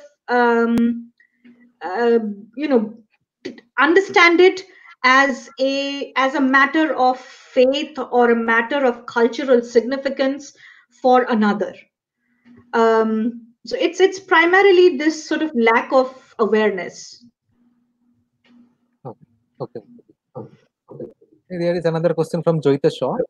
He's telling that why do you think Hindustanis fail to assimilate into the Dutch culture, while Muslims and Africans manage to find a better space within the Dutch social structure? What's the reason behind that? Well, like I said, the Hindus did not find it difficult. I mean, like, every minority migrant community finds it difficult to assimilate. The Muslims and the Blacks have also found it extremely difficult to assimilate. But the point is that the Muslims and the Muslim migrants in the Netherlands, if you look at the areas that they come from, most of them are Turks and from North Africa, so Lebanon and Morocco, right? So the Turks have a different kind of a social and financial and economic position in the society. The Moroccans have a different social, financial, economic position in the society. The Blacks primarily come from different parts of Africa, but mostly areas that were colonized by the Dutch. But they too have a different socioeconomic space in the society. What the Hindus basically feel that they were able to, because of for the Muslims, because of the the leadership of the Turks, who are economically better off and socially better off than the Hindustanis, because of their leadership, they could find a space for themselves to build a place of worship, the Grand Mosque. But because the Hindustanis, even though they are a model minority, they are law-abiding citizens, which for this is their narrative, this is what they feel. They are model, they are law-abiding, they are also educated and in good positions. But because of a lack of leadership or community leadership, they have failed to find this space to build a temple in which could compete with the other minorities, the Muslims or the Afro-Surinamese or the other African communities. Okay. See, there is a question. There are two questions. What are the literary narratives of the twice migrant communities? What are the literary narratives of the twice migrant communities? Okay, if you're asking for what texts to read to know more about the twice migrant communities, there is Bridge Lal. I will give you the name of the book later. I don't remember the name of the book, but Bridge Lal has written extensively on the twice migrant community. He's a Fijian Australian historian. And then there is a recent book by Ashutosh Kumar that focuses specifically on the migrant, the indentured labor diaspora and the indentured labor community and the how the diaspora was formed. So he's also a historian. I think he's from DU, and he traces the history of the formation of this diaspora. As for the twice migrants in the Netherlands, there are some Dutch historians and Dutch social scientists who've done some work. I can give you references if you like, but I don't remember them offhand right now. There is a political scientist called Ruben Gauricharan who has written a couple of books on the narratives of the twice migrants in the Netherlands. Then there is another social scientist called Chandrakant Chuni who's also done some work on the twice migrant community in the Netherlands. So there is some work, but there isn't a lot. Okay. See, this is just out of the curiosity. Since you have a considerable amount of ethnographic knowledge about these twice migrants, so are they rooted to India with just this communal pride they harbor towards a very ancient religion, or do they still have a more developed sense of belonging to India as a whole? Do they ever want to move back to this country? Good question. So let me just tell you that if 83% of the Hindustanis who migrated to the Netherlands were Hindus, 18% were also Muslim. So you also have a Muslim Hindustani community, right? So there is a bit of a diversity there.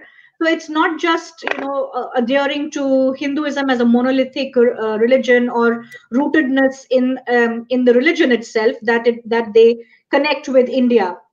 But as I am unraveling, as I learn more about this community, that the rootedness is more about the villages they come from.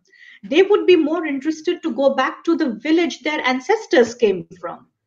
They tell me that I want to go back to my great-grandfather's village. I want to see what it looks like now. I want to see if his house exists. I want to see the fields that he tended to. I want to see the streams and rivers that he bathed in. These are the kind of, you might dismiss it as nostalgia, but this is the kind of rootedness, or this is the kind of thought process that the community has. It's not just religion. It's really it would be really harsh to dismiss it just as a communal pride or as religious sort of belonging. No, I think it is much more rooted to um, exactly to their roots in the village, for instance. They would want to go back to their districts. They know some of them have traced themselves or their families back to a particular district and a village. So they know that they came from, their grandfather came from this particular village in this particular district, in UP or in Bihar.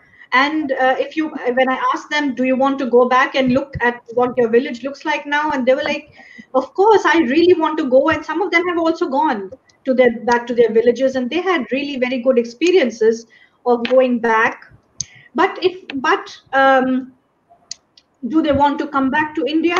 I do not know. I'm not sure. I haven't asked that question to them. But I do feel that, since they have made their place already in the Netherlands, I don't think they would want to return, because it's already the third or the fourth generation now. And they are pretty much rooted in their communities and in their society in general. In the Netherlands, this is about the Dutch Surinamese. I'm not sure if they would want to return. They definitely come back a lot, even for shopping. A lot of them come for their wedding shopping to India, to Delhi and to Bombay. They love coming to India. But if you ask, if I haven't asked them this question. Thank you. The next time I'm with my Surinamese interlocutors and friends, I'm going to ask them that question. Okay. You also talk about that Indian community sandwiched between the privileged whites and the unprivileged blacks. So I find it that this the explanation. It is a bit problematic as it overshadows the dual racial threat and twice segregation also. What is your take on it? The reason I say that is because this is the feeling that the Hindustanis have about themselves. That on the one side there is the privileged Dutch white people who consider them as, like people who are sometimes causing a problem, asking for a temple space or whatever. And on the other hand, you have the blacks who are more visible in the community or in the neighborhood. That's what they say. That's what you will see if you visit Bilma, that you will always see a black cultural presence in that area. I am not making a comment on whether it is, whether they are right in their assessment or wrong. I'm just saying what I observed, that when you go there, you will find a black cultural presence, but it would be hard to find a Hindustani cultural presence. It is there. It's not like there are no shops or there are no specific areas that you have Hindustanis living in. But the black cultural presence is much more sharp and much more there for everyone to see. So the Hindustanis therefore feel a little bit, sort of sandwiched between a dominant black presence and, of course, the white society, which, of course, sees them as, some of them see them as part of the Dutch society, and the others see them as problematic, but they don't engage a lot with them. Okay. So yes, it does. It can have a lot of racialized overtones. I'm not saying that the Hindustani community has any kind of critical understanding of race. No, they don't. They also, have certain kind of racialized relationships with the black neighbors, which is very, very problematic. But when you talk to them, this is the sense you get, that they find themselves or feel themselves sandwiched between the dominant blacks and the privileged whites. Okay. One last last observation on my part. It's purely my observation, and since you were telling about that Indo-Fijian diaspora also, so I feel that many Indo-Fijians have left Fiji and pre-settled in the developed Pacific region, and more precisely Pacific Indian countries, and especially in Australia. So in the wake of secondary migration, this Indo-Fijian have realized that their social and cultural distance from subcontinental Indians, I guess, to some extent, get to be narrowed by a shared ethnicity. And in the whole process, somehow they have developed a Pacific identity and have constructed a transnational space around Fiji as the new center, largely excluding the cultural hip India. Do you also agree with it? I will have to go back to. Will have to read a bit more about the Fijians. I am my knowledge of the Fijian minority, Fijian diaspora is not as sort of extensive or as first-hand as it is with the Surinamese twice migrants. So I will not be able to. I will not answer your question right now. But when I go back and read, and then I'll come back to you. Okay. So thanks a lot for speaking to us about twice migrant Indians, and I'm sure that listeners who attended the session really enjoyed your presentation, and particularly those pictures and absolutely mesmerizing. And we appreciate you making time in your busy schedule to speak to us, and thank you again for your time. You did such a great job for us, and we loved it. And I have had nothing but glowing comments in the chat box about your presentation, both the pictures and your commentary. You are a natural speaker. Okay. Thank you very much. Thank you. That's very nice to hear. Thank you so much. I was just curious, and I really liked your lecture on the Surinamese Hindus, and I was just curious. I wanted to know whether the nature of assimilation of culture of the adapted country in the first and second generation of migrants is different from the subsequent. Like, how are they rooted to the adapted country, and how do they negotiate with their mother original country in the subsequent generations, in the third and the fourth generations, and how is it different from the first two? Yeah, so basically, thank you, Dr. Sri Rupa, for that question. Let me tell you about the third and fourth generation migrants. They are more Dutch than their parents and grandparents, of course, because they were born there and raised there. Although most of them have Indian names or Hindu names, let's say. If they are Surinamese Muslims, they have Muslim names.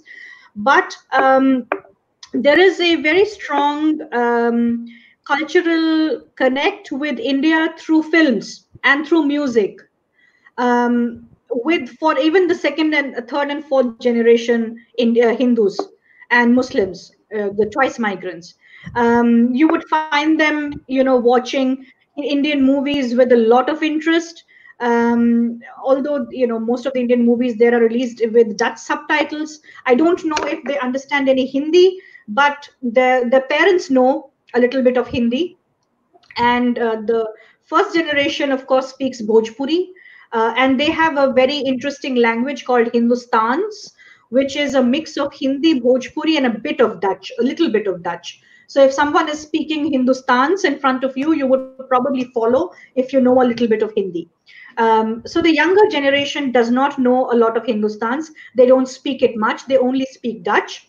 But their major connection with India is through travel with their families and through cultural products such as cinema. Okay, thank you. Thank you so much. Thanks a lot for this wonderful presentation.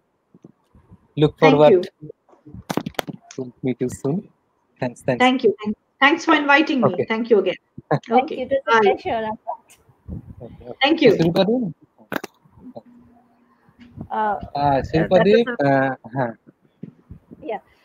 We move on to. Do we have our third speaker with us? Oh, okay. Yeah. we have today our third speaker, Professor Lopamudra Basu, who is a professor of English at University of Wisconsin-Stat. She grew up in Calcutta, India, and attended the University of Delhi, where she received her BA and MA degrees. She received her PhD in English from the City University of New York. She is the author of Ayad Akhtar, The American Nation and Its Others After 9/11, Homeland Insecurity, which was published by Lexington Books in December 2018. She is the co-editor of Passage to Manhattan, Critical Essays on Mila Alexander, published by Cambridge Scholars Publishing in 2009. Her articles, interviews, and reviews have been published in South Asian Review, Nebula, Social Text, Journal of Commonwealth and Postcolonial Studies, Remarkings and in the Anthologies, Rites of Passage in Postcolonial Women's Writing, published by Rotopi in 2010, Drawing from Life, Memory and Subjectivity in Comic Art, published by the University of Mississippi Press in 2013, Masks of Threat, South Asian Racialization and Belonging After 9/11, published by Lexington in 2016, A History of Indian Poetry in English, published by the Cambridge University Press in 2016. Her current scholarly interests include trauma studies, post 9/11 American literature, graphic narratives, and post-colonial poetry. Her poetry has been published in Postcolonial Text, Journal of Commonwealth and Postcolonial Studies, Barstow and Grant, the Hitch Lit Review, and the Poetry Calendar of the Wisconsin Fellowship of Poets. Today, she'll be speaking on the topic, Drawing Men, Representations of Postcolonial Masculinity in Sarnath Banerjee's Graphic Narratives and Art Exhibits. Over to you, ma'am. Hello, good evening, everyone, and thank you so much, Gautam, for inviting me to this wonderful 3-day web conference. I hope all of you can hear me properly. Yes. Okay. So, thank you. So I will initially, read, and then at a certain point, I will switch over to a PowerPoint to show you some slides from the newer graphic narratives of Sarnath Banerjee. So part of this work has been published in a special issue on graphic novels, which came out from South Asian Review and has also been published as a separate anthology by Routledge, edited by Kavita Daya. But in this presentation today, I will try to trace Sarnath Banerjee's work to the larger field of masculinity studies within postcolonial studies. And also I will include some of his more recent work, including Do Abdil, which was published in 2019. Okay. Sarnath Banerjee's graphic narratives and his more recent graphic commentaries and art exhibits have continued to explore questions of postcolonial Indian masculinities. In this paper, I will highlight the existing lacunae of masculinity studies within South Asian literary and cultural studies, a field which has focused more extensively and deliberately on figures of women as allegorical representations of nationalism, neglecting how masculinity too is deeply intertwined with nation formation. In contemporary representations of Indian nationalism, Banerjee's focus on the rise of the neoliberal economy and environmental degradation, masculinity has emerged as a zone of crisis and anxiety. Banerjee's 2007 graphic novel, The Barn Owl's Wondrous Capers, foregrounds postcolonial masculinity as a trope masculinity in shaping national and diasporic identities in South Asia. Since then, Chandrima Chakraborty's study, Masculinity, Asceticism, Hinduism, Past and Present Imaginings of India in 2011, and a collection of edited essays, South Asian Masculinities, Men and Political Crises in 2015, as well as Harleen Singh's essay, Graphics of Freedom, Colonial Terrorists, and Postcolonial Revolutionaries in Indian Comics, constitute a critical intervention in deploying masculinity as a framework of analysis. But predating these scholarly interventions, masculinity as an object of scholarly investigation can be traced back to Frank Fanon's Black Skin, White Mass. Fanon draws attention to various neuroses and sexual traumas engendered by colonialism. In studying psychological disorders of men and women in his native Antilles, Fanon draws attention to many natives' deep-seated negrophobia and its corollary, the desire for whiteness through the choice of a white love object. In the case of colonized a black woman, she sacrifices all sense of self to be loved by a white man, while for a black man, the conquest of white women seems to become a way of reversing colonial hierarchies of racial superiority and subjugation. Fanon also elaborates on the pervasive discourse of reducing Black men to mere objects of sex and the massive obsession with Black men's sexuality, within the framework of which the act of lynching becomes inevitably an attempt to castrate a Black man. Fanon's concepts of sexual conquest and mimicry of the master by desiring the same love object as the master become theorized in Homi Bhabha and find expression in the Babus of the Barn Owl's Wondrous Capers who desire European women. However, the Babus of Calcutta, unlike the natives of Fanon's homeland, do not despise native women. Their attempts to mimic their masters is to follow in their path of libertinism, not necessarily to marry a white woman for social ascendancy. Racial intermixing, however desirable whiteness may be to the Indian imagination, is taboo among caste Hindus who are protective of their caste lineage. Another notable theorist who deploys masculinity for an understanding of historical events is Ashish Nandi. In his book, Intimate Enemy, Nandi talks about the duality of colonialism, casting a European civilization as aggressive and hyper-masculine, while Indian or Eastern values are juxtaposed as almost childlike and feminine. Nandi studies this trope with respect to many colonial authors like Kipling. He focuses on Gandhi as a thinker who is able to change this paradigm. Nandi notes, is able to successfully reject a hyper-masculinist track and refashion himself as almost a woman or a child. In rejecting a Eurocentric hyper-masculinity as normative, Gandhi embraces androgynous aspects of Indian culture and self-fashions himself as a feminine and childlike figure. Gandhi thus presents an image of resistance and defiance, which subverts colonial hypermasculine and militaristic norms. Chandrima Chakraborty's work on masculinity takes this inquiry further and explores the changes to ascetic masculinity from the works of Bankim Chandra Chatterjee, Rabindranath Tagore, to the representations of Gandhi in Raja Rao's Kanthapura. Drawing from these scholarly endeavors in masculinity studies, I explore masculinity as a trope in Sainath Banerjee's graphic novels. Instead of an ascetic masculinity, or one which charts the militarization of ascetics in the form of anti-colonial resistance, Banerjee's early works follows more of a framework of masculinity as an aggressive performance of sexual conquest and a trope of mimicry of the lifestyle of colonial masters. Of course, Banerjee is portraying a narrow substrata of colonial society, the Bengali male urban elites. In these early portrayals, the trope of mimicry allows for the subversion of very grand narratives of empire. However, this aggressive performance of masculinity gradually rings hollow and inadequate when Banerjee turns his attention to the crisis of global capitalism and environmental degradation in his later works. Mrinalini Sinha's 1995 study, Colonial Masculinity, remains important in the analysis of the discourse of the, quote, manly Englishman and the effeminate Bengali, unquote, in the late 19th century. Sinha argues that these categories were produced and disseminated in the 19th century to facilitate the functioning of the political economy of colonialism in 19th century India. She studies the specific aspects of 19th century Indian history to highlight the growth of the hierarchical categorization of various races and ethnic groups within India into manly and unmanly races. Groups from the northwest, like Pathans and Punjabis, are characterized as manly based on their military prowess, while Bengali men were characterized as effeminate given their low representation in the British Army. At the same time, Bengali men were overrepresented in the civil service, and Babus, a category of men that Banerjee uses Macaulay's words to define as, quote, a native who is Indian in flesh and blood and English in taste and opinion, unquote.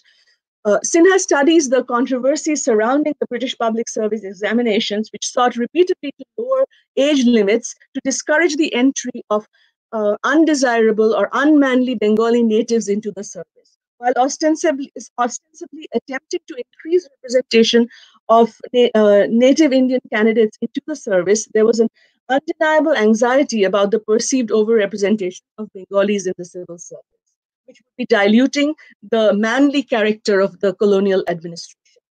Banerjee focuses on the trope of masculinity as it is played out in the realm of sexual conquests and rivalries outside the purview of the respectable bourgeois marriage, both for the British colonizers and the Bengali elites. Um, the Barnall's Wondrous Capers posits a similarity of interest between colonial administrators and the elite class of native population in their relationships to women as objects of sexual gratification. The similarity of masculine rivalries of the British colonizers and Bengali elites deconstructs the binary of the manly Englishman and the effeminate Bengali.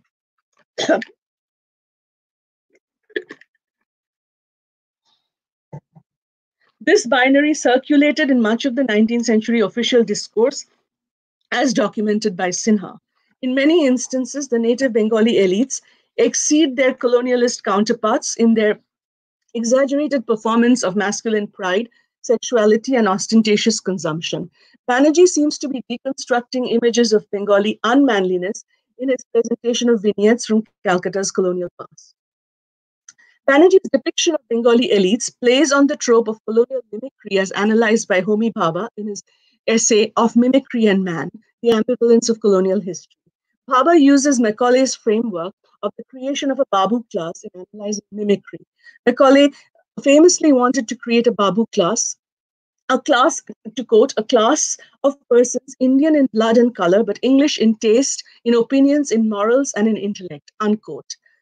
Macaulay's ambition, according to Bhabha, was to produce a mimic man, a kind of character that populates the fiction of Kipling, Foster, and Naipaul, and who represents, quote, a flawed colonial mimesis, in which to be anglicized is emphatically not to be English, unquote. This ambivalence of mimicry, quote, almost the same but not white, end quote, for Bhabha has the potential for disrupting the established power hierarchies between the colonizer and the colonized, and the potential to destroy and dismember the colonial state's powerful apparatus. Bhabha ends his essay with the image of the Bible, a symbol of the ideological mission of empire, observed by a missionary in Bengal as an object of being used for scrap paper, wrapping paper, or bartered in markets by natives who receive copies of the book from missionaries. This example emphasizes how an artifact of empire can be appropriated periodically by the colonized, disrupting the mission and ideological work of empire. In Banerjee's representation of colonized Babus, even though Babus appear to be emulating tropes of promiscuity and ostentatious consumption exhibited by the colonizers, there are sly inversions enacted by the Babus, which are aimed to periodically debunk the power and grandeur of empire. Unlike the strict colonial definition of Babus as clerks of the empire, Banerjee clusters the wealthy aristocracy and the emerging professional class of native administrators in his concept of the Babu class. Banerjee also parodies the colonial stereotype of the new English education foisted on Babus by portraying characters like Babu Joy Mitro, an illiterate who drives around in his carriage holding a newspaper upside down. Another pursuit of the Calcutta Babus that Banerjee highlights is their obsession with recreational drug use. Babu Shibchandra Mukherjee forms a bird club in which each member is given the names of a bird and are expected to warble accordingly. These episodes of male friendship, facilitated by shared indulgence of alcohol and narcotics, alternates with rivalries with members of this group. Many rivalries take the form of ostentatious display of wealth and conspicuous consumption. For example, Babus try to outdo each other in the lavish celebrations of the weddings of their pets. For both groups, sexuality seems to be concentrated outside the confines of the bourgeois marriage. Masculinity is enacted through hedonistic engagement with women who are either European seductresses like Madame Grand, or who exist outside the pale of bourgeois respectability like prostitutes in areas of Calcutta, frequented by many of the Babus. Colonial masculinity thus gets performed through intense rivalries between officers of the British administration, rivalries which are mimicked by the Bengali Babu class. Banerjee's depiction of masculinity of native elites premised on their hedonistic quest for extramarital sexuality and ostentatious consumerism is in sharp contrast to the trope of Hindu ascetic masculinity, which was premised on the practice of celibacy, renunciation of worldly pleasures and discipline. Chandrima Chakraborty's work on 19th century masculinity, as well as Harleen Singh's more recent study of the depictions of nationalist heroes like Bagha Jyotin, Chandrasekhar Azad in Amar Chitra Katha comics, also emphasize how men involved with the anti-colonial struggle, whether real-life heroes or those appearing in the fiction of Bankim Chatterjee's on Anandamath, were associated with the practice of brahmacharya or celibacy, which was constructed as a source of physical power against the colonial enemy. Celibacy and the practice of self-discipline were supposed to confer young men with the power necessary to fight the British Empire. Banerjee's men, colonial administrators, native elites, and the present generation do not seem to be influenced by this ideology of Hindu male asceticism. Instead, they seem to be pursuing a path of pleasure in imitation of colonial rulers, but also subverting some of the paradigms of the colonial enterprise. Even though the Babus seem to be emulating codes of conduct displayed by British administrators, there are subtle departures, not only emphasize their status as mimic men, not white. Their actions sometimes radically undercut established certainties of empire. One example of this is when one Babu, Tarachand, is not allowed entry into the fashionable Calcutta department store Whiteway and Ladlow on Chorungi to buy the most expensive Thetis perfume worn by the British Queen and Lady Hastings. Tarachand does acquire this perfume from a Portuguese sailor and then empties the bottle on his horse's testicles, to belittle a coveted object of the colonial economy. Even though Babus had often imitated your empire's consumer culture, this particular character is strategically denied full participation because of his race. Fetishized objects of the colonial economy are stripped of their aura by mimic men who will always be excluded from colonial society. In another panel, another Babu, Nilamani De, an ancestor of a later character, Mandar Ghosh, urinates on the lawns of the governor's mansion. He is fined many times, continues to do this and pay the fine, and he returns to this ritualized performance of psychological disgust that parodies the colonial regime and its aura of grandeur. Codes of masculinity, which seem to be replicated in the post-colonial generation, do not really encompass the strong rivalries of British and Bengali elites. Instead, the closest correspondence can be seen in the manner in which the present generation of men replicate modes of heterosexual conduct, which were followed by their predecessors. Mandar Ghosh is a scion of a North Calcutta Zamindar family, and he supplies information based on his family's genealogy to the narrator in his quest for the lost copy of his grandfather's book, the journal kept by the wandering Jew Abravanel.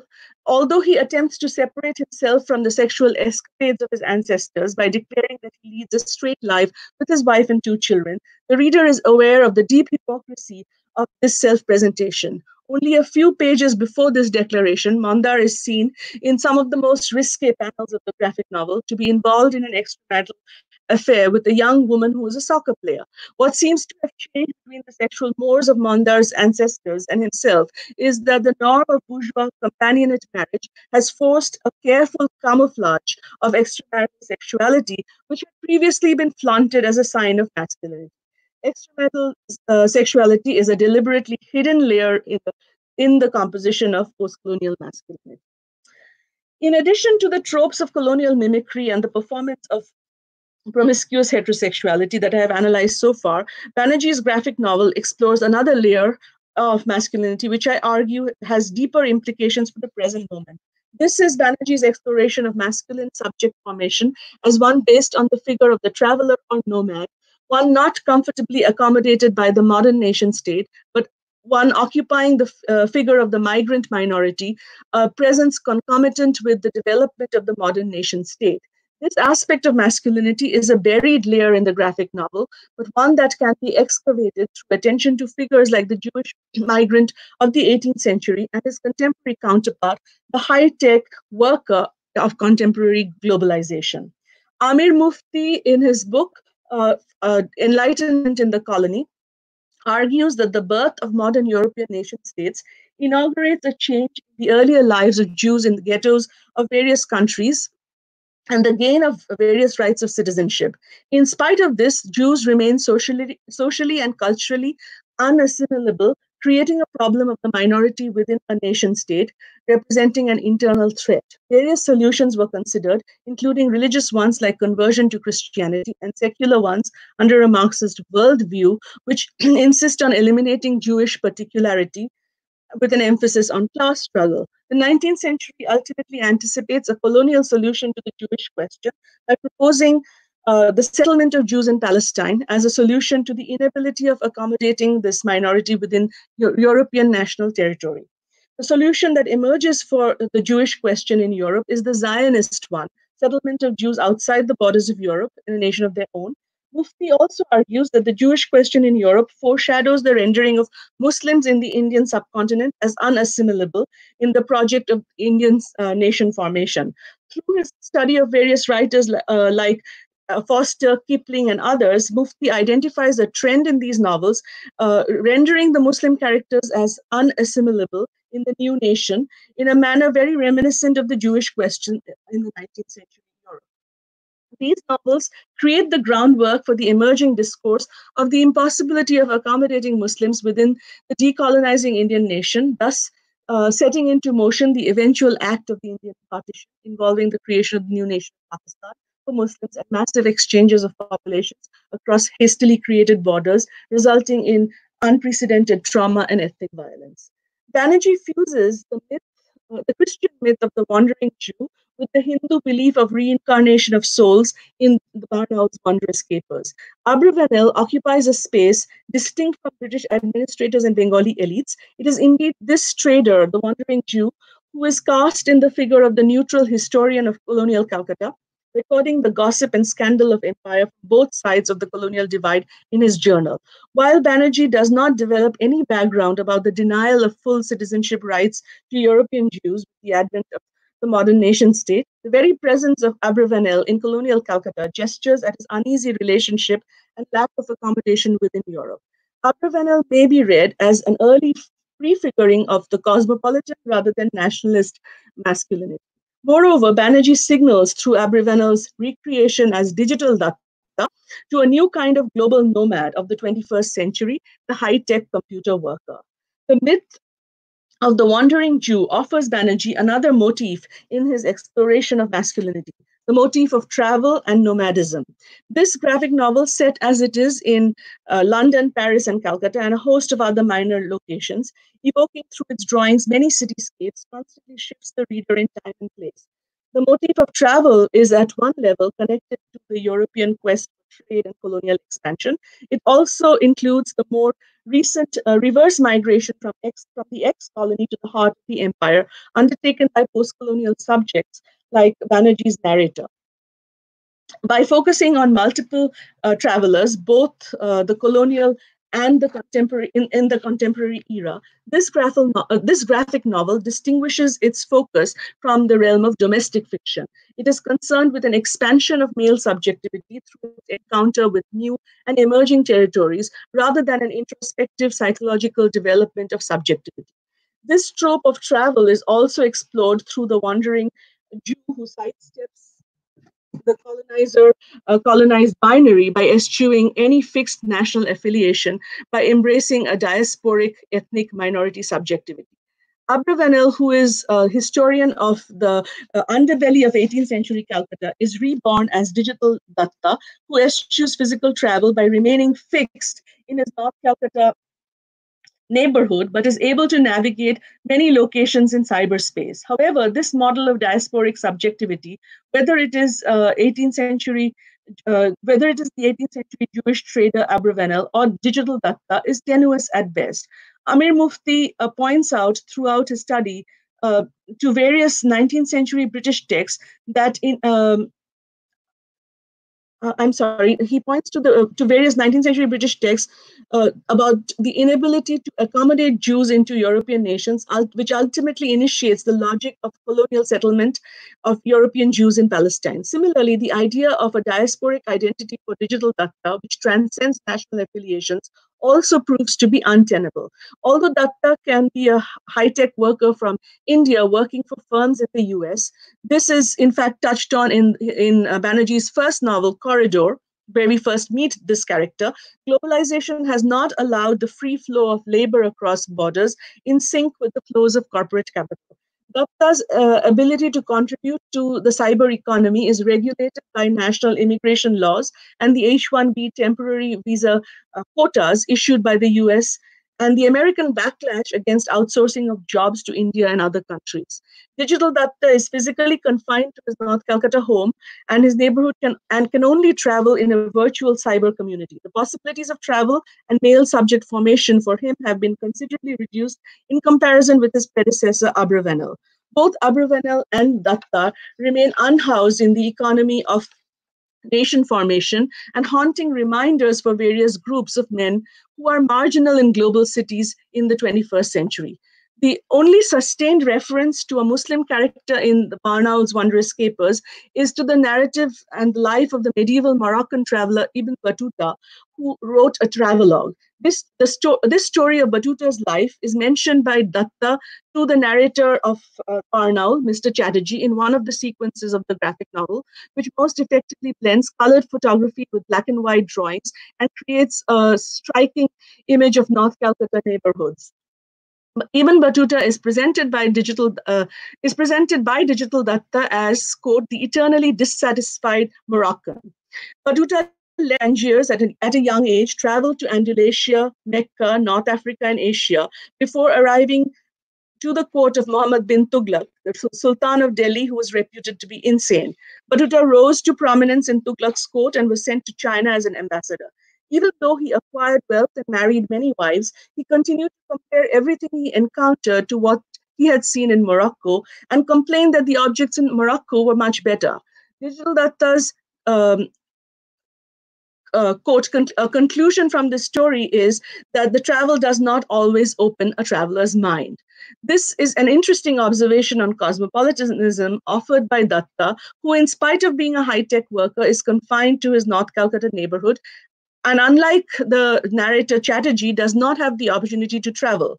The story of Battuta may be Datta's own way of reconciling to his fate, reflecting on an example of a traveler whose sensibility remained parochial in spite of having many opportunities to travel. The sequence of panels offers an interesting contrast between the narrative of Battuta's exotic travels as narrated by Digital Datta and the setting for this narrative, the old lanes and buildings of North Calcutta where Datta lives.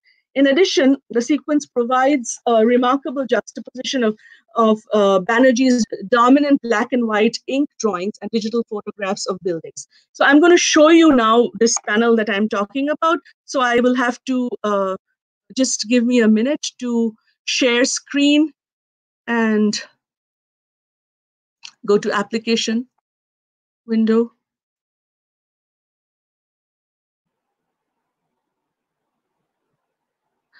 Are you able to see the? Can I help you? No, are you able to see Gautam? No. It's not visible till now. Not visible? No. Not visible. Let me go back to stream. Okay, now wait a minute. Oh, I'll try.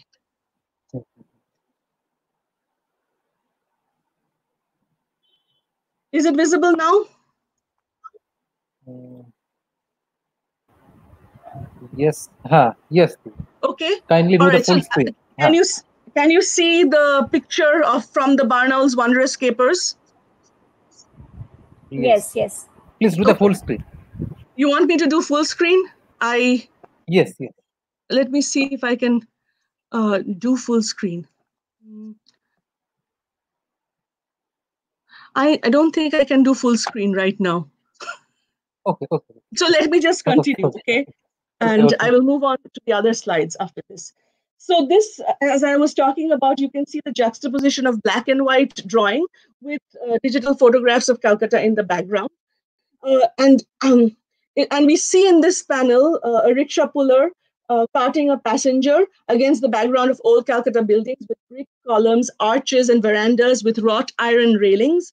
The photograph is in color, and the faded brown of the brickwork evokes the image of fading grandeur and decay, while a clothesline with hanging clothes suggests the continuing quotidian routines of urban life. I don't know if you can see the clothesline if the image is too small, but it is in the veranda. The photograph and black and white drawing contrast the past and present of the city, almost like two different layers of the narrative of Ibn Battuta, yet another layer of the historical archive. Ibn Battuta's history is not strictly speaking that of specific to Calcutta. Instead, this is the history that resonates for all of India. I consider Ibn Battuta, the historical traveler's life, to have a close parallel with that of Abravanel and his reincarnation Digital Datta, even though the two latter mentioned characters are entirely fictional. This represents a parochial sensibility, even though Ibn Battuta had cosmopolitan experiences. Banerjee may be trying to cast Battuta as a false cosmopolitan, as opposed to Abravanel and the narrator of Barnaul, Chatterjee, who embody a genuine cosmopolitanism. However, I read Battuta's presence in the graphic memoir as a medieval shadowy counterpart to the wandering Jew, Abravanel. Ibn Battuta's story is a reminder of the presence of 172 million Muslim residents in contemporary India, whose fate is one of profound insecurity and who, unlike Battuta, have no other homeland to return to physically or imaginatively. I will now segue into the more recent graphic narratives of Banerjee, and they include Harappa Files and Doab Dil. Although Sarnath Banerjee's recent graphic narratives have shifted to themes of climate change, his early interest in tropes of masculinity continues to surface in works produced after the Barnaul's Wondrous Capers. As his oeuvre expands, Banerjee's engagement with masculinity becomes more self-reflexive, and the works often provide meta-commentary and reflections on this trope. Banerjee's most recent work, Doab Dil, seems to abandon the classic attributes of a graphic narrative by relinquishing a sequential narrative in panels. Yet, even when he produces a book consisting of single-page drawings with no speaking characters but captioned comments with each drawing, the drawings and commentary are self-reflexive meditations on post-colonial masculinity. The shift from graphic novels to a hybrid form of what Banerjee describes as pictorial stories begins in Banerjee's oeuvre with the creation of the Harappa Files in 2011. In the introduction to that book, Banerjee reflects that he had promised his editor never to write another graphic novel, but he returned to her office 3 years later with a manuscript of loosely bound graphic commentaries. In this latest pictorial book of graphic commentary, Doab Dil, Banerjee provides an introduction in which he maps his artistic journey. Doab Dil is the product of two simultaneous occurrences in Banerjee's career: his turn to reading nonfiction and being commissioned to create 90 murals for the new Deutsche Bank building in Canary Wharf, London. After consulting with his clients, he came up with the idea of making the whole building read like a book. Banerjee describes the Deutsche Bank project as a chance to archive my readings, to put my thoughts into drawings, and in doing so, preserve books in my mind. Doab Dil collects many of the drawings from that art exhibit. Reflecting on the title, Banerjee writes, quote, that it brings together drawings and text like two converging rivers. The fertile tract of land lying between two confluent rivers is called Doab, Persian Doab, two rivers. It is rich, drought-free, and populous tract where civilizations are born. These spaces between the text and the images form the central backbone of the book, unquote. Banerjee also acknowledges in his introduction that the design and coloring were done by Shudeep Chaudhary, who helped him with the murals in the Canary Wharf exhibit and the process of reworking them into the book, Doab Dil. Not having visited the murals and the Deutsche Bank exhibit, I provide this background as a way to situate the peculiar public-private nature of this particular book by Banerjee. Unlike Corridor and the Barnaul, Doab Dil has a very different relationship with its audience. In fact, the contents of the work must address two distinct audiences: the large crowd having access to the public exhibit in London, and the much more limited but globally dispersed audience who may be reading the text and images of Doab Dil in the privacy and seclusion of their homes. While Doab Dil seems to be announcing many departures in audience genre and a shift from fictional characters to commentary of non-fictional books read by Banerjee. My own reading of the work focuses on continuities with his earlier preoccupation with masculinity rather than aesthetic ruptures. I argue that even with Harappa Files, when Banerjee turned to more non-linear commentary in graphic format, this focus on post-colonial masculinity that I explored earlier remains the abiding theme. In his most recent graphic narrative, the preoccupation resurfaces, but the treatment of masculinity is imbued by a self-reflexive awareness of his own location of privilege within this discourse. Banerjee continues his exploration of masculinity in Harappa Files, in which masculinity is once again expressed in the realm of conspicuous consumption. The same trope of conspicuous consumption and the association of aggressive consumption with codes of colonial masculinity is replayed in the episode of the sale of Jaguar to a man interested in proving his elitist credentials. I'll turn now to that image. So this is from Harappa Files. I hope you can see image of Ratan Tata buying Jaguar. Is it visible?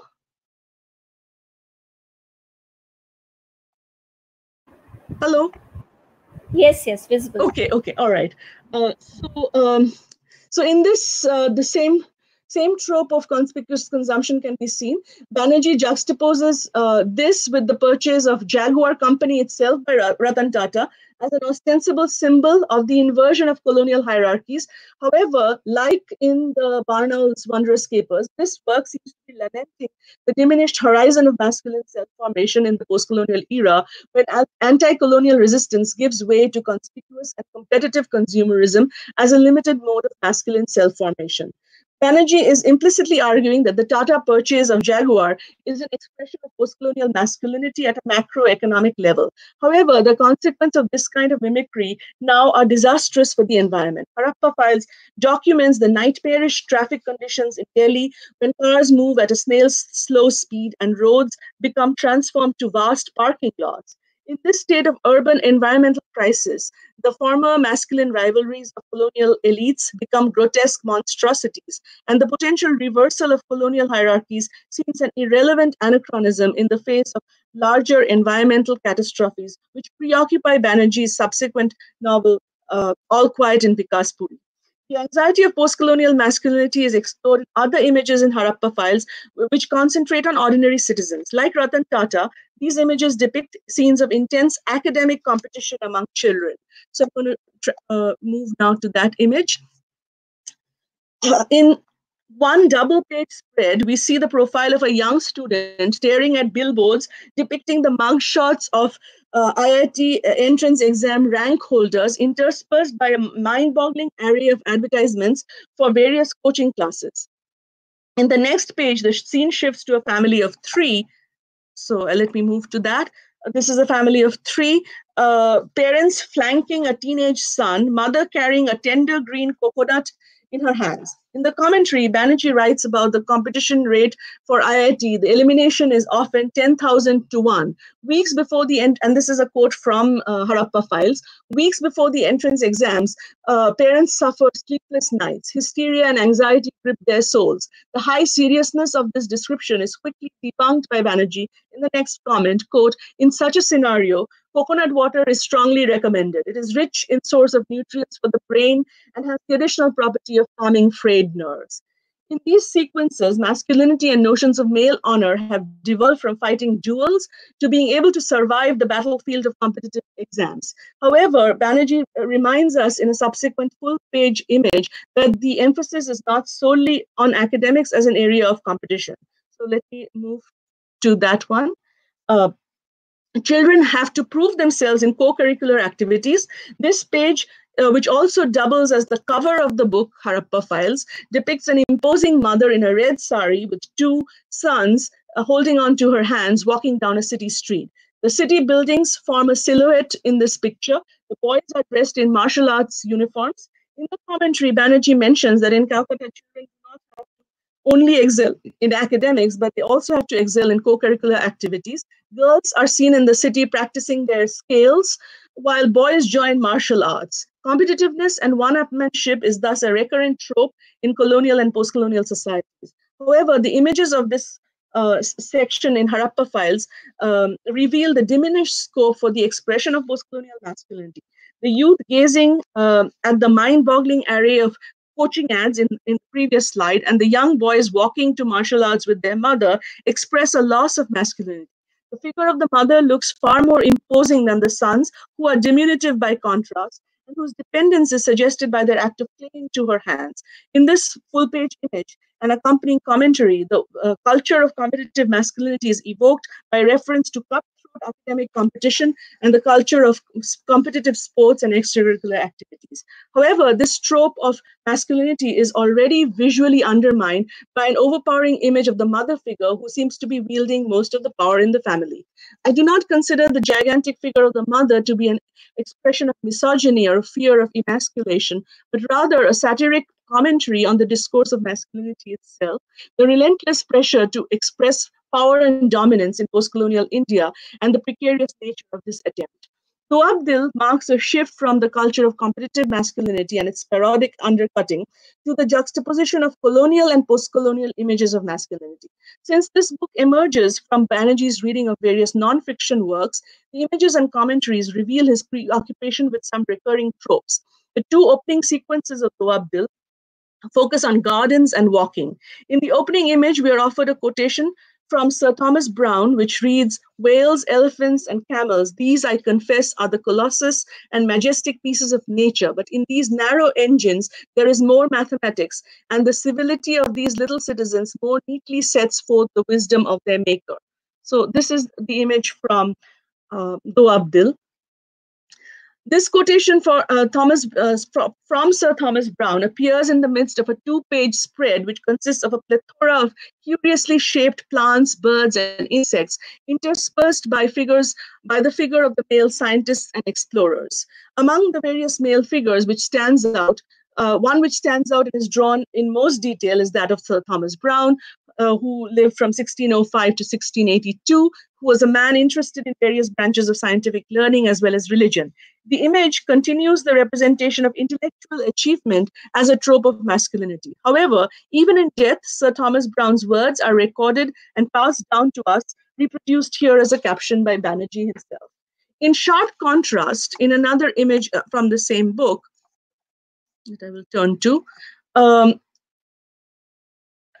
Indian soldiers who fought and died for the British Empire during the First World War have not been recognized for their courage.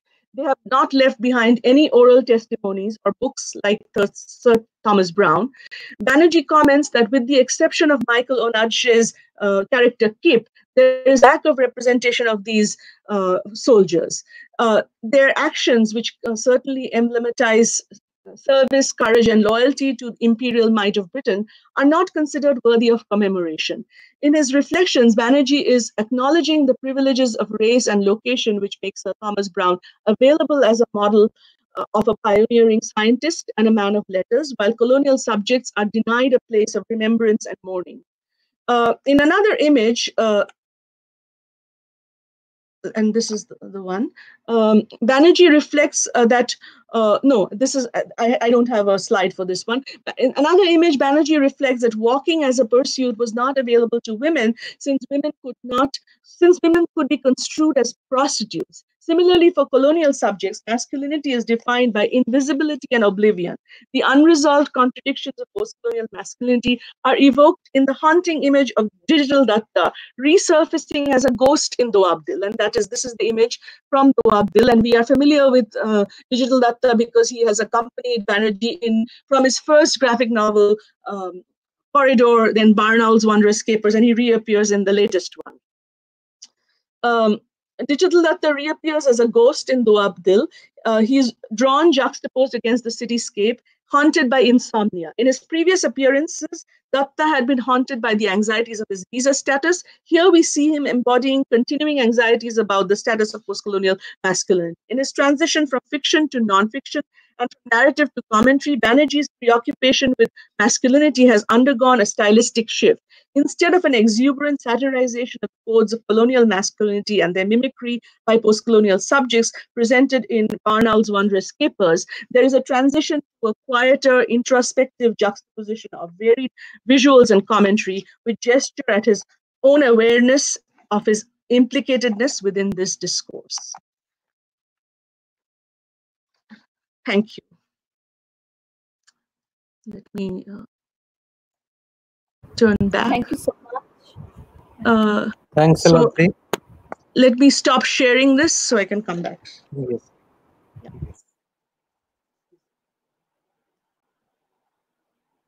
Thanks a lot for this wonderful talk. Thank you. And and first of all, that all the sessions are going on such a smooth way that I forgot to mute my microphone while talking with Sirupati. Extremely sorry for that. No, it's okay. It was this, just a little bit. Sessions like this often make you dumb and numb also. So that it's something like that. We have a few questions. Yes. Let me tell you. First one is that this might be a slight digression from the area that you have chosen to explore, but how do you think that have the ruptures in this masculinist body politic ideal been portrayed by writers of children's literature in the 20th century? It's slight offbeat question. I actually am not a specialist in children's literature, so in the ruptures in the I would be interested in knowing more, because I'm broadly interested in masculinist studies, and of course questions of the male body and its connections to notions of the nation. So, children's literature is not something that I study or I have read, really beyond my childhood.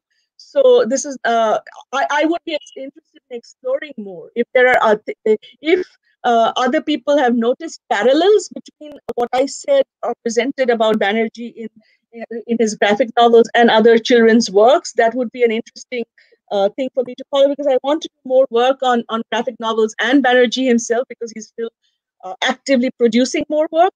So it would be helpful for more research for me, but I am not in a position to make a comparative statement at this point.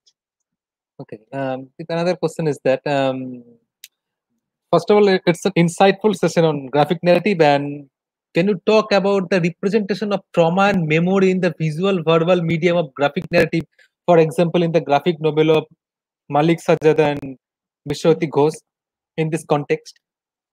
Yes, I am very much drawn to Malik Sajjad's representation of the realities in Kashmir, and definitely there's a very distinct connection between his depiction of the troubled situation in Kashmir and his own kind of autobiographical reflections on growing up in Kashmir during those traumatic times and becoming. It's much more. I would say for Malik Sajjad, it's much more of a Bildungsroman or a Künstlerroman. It's autobiography of an artist. And Sarnath Banerjee is not really exploring yet. He might do that in some other context. He's not exploring so much his own intellectual and artistic formation. I think that would be the difference. Both of them are dealing with masculinity and questions of national identity, national trauma, for sure. Vishwajyoti Ghosh, unfortunately, I have read a lot of commentary on him, but that book, his partition collection, is not available in the US, and I have not been able to acquire it. This is another problem with doing work on graphic fiction. The print runs of these books are so small that, I think the book by Vishwajyoti Ghosh is published by Yoda Press, and it is just not available in print. And I have not even been able to acquire it or look at it through interlibrary loans, which are quite good here. So again, that's a lacuna in my own scholarship. I'm very interested in Vishwajyoti Ghosh. I know Kavita Daya has written about Vishwajyoti Ghosh and has taught Vishwajyoti Ghosh, but it is almost impossible to get the book to acquire a sufficient quantity of the book to teach that. I would be interested in teaching Vishwajyoti Ghosh for as an introduction to questions of the Indian partition. So both of these authors are that were mentioned in the question are very significant and definitely connect with Sarnath Banerjee, because they're all engaged in the exploration of male bodies and nationalism. Yes. Thanks for your take. There's another question that doesn't the masculine anxiety arise from a position of double patriarchy to be not regarded as highly as the toxic masculinity of the colonial overload, as well as to be compared to the women vis-a-vis femininity? This is the first part of the question, and the second part is, in this regard, that does the narrative of the mixed marriage of the British men favoring a local spouse and the settling in India fall this as outlined by William Dalrymple's White Mughal and Anarchy? So this is a kind of upbeat question, but so I will ask you to repeat. The first part of the question is about the second part, I think, is more about the intermarriage, the British colonialist marrying. Yes, and the first one is about. Sorry, Gautam, go on. That about that from a position of double patriarchy to be not regarded as highly as the toxic masculinity of the colonial overload, as well as to be compared to the women as effeminacy. This is the first part. Yes, so there is, yes, the toxic masculinity somehow we are, it's much more of a contemporary term, is it not? Because we hear it more in the context of, various situations in the present, like the infamous Me Too movement has, brought up the issue of toxic masculinity. I would separate or distinguish toxic masculinity and its contemporary resonance with colonial masculinity. Yes, definitely there is a psychic burden and an overload because of the patriarchy, as well as the racial connotations of colonialism. About the second part of intermarriage between the British and the white woman, yes, that is a trope even in parts of popular culture. For instance, the Assamese film, which has also been made into Bengali film, about the tea garden estate, and I recently heard a very good paper on it at a conference. Chameli Mem Sahib, you think about that, it's a British tea merchant who marries Chameli, who is a worker, basically a tea picker from a very poor socioeconomic strata, and a Dalit woman. So we do have those examples, but that is not the example that we see so much in Banerjee's novels, because those are more about he is not exploring a British colonizer in getting involved with local women. If there is in Barnell's Wondrous Capers a romance and a duel, but it's all limited to the European strata of society. It doesn't involve the locals. And the romances that you see among the colonial elites, they also do not cross the racial boundary so much. It's not as if these Bengali Babu elites are socializing or romancing any of the British females. In fact, that is a whole other territory. If you look at so many of the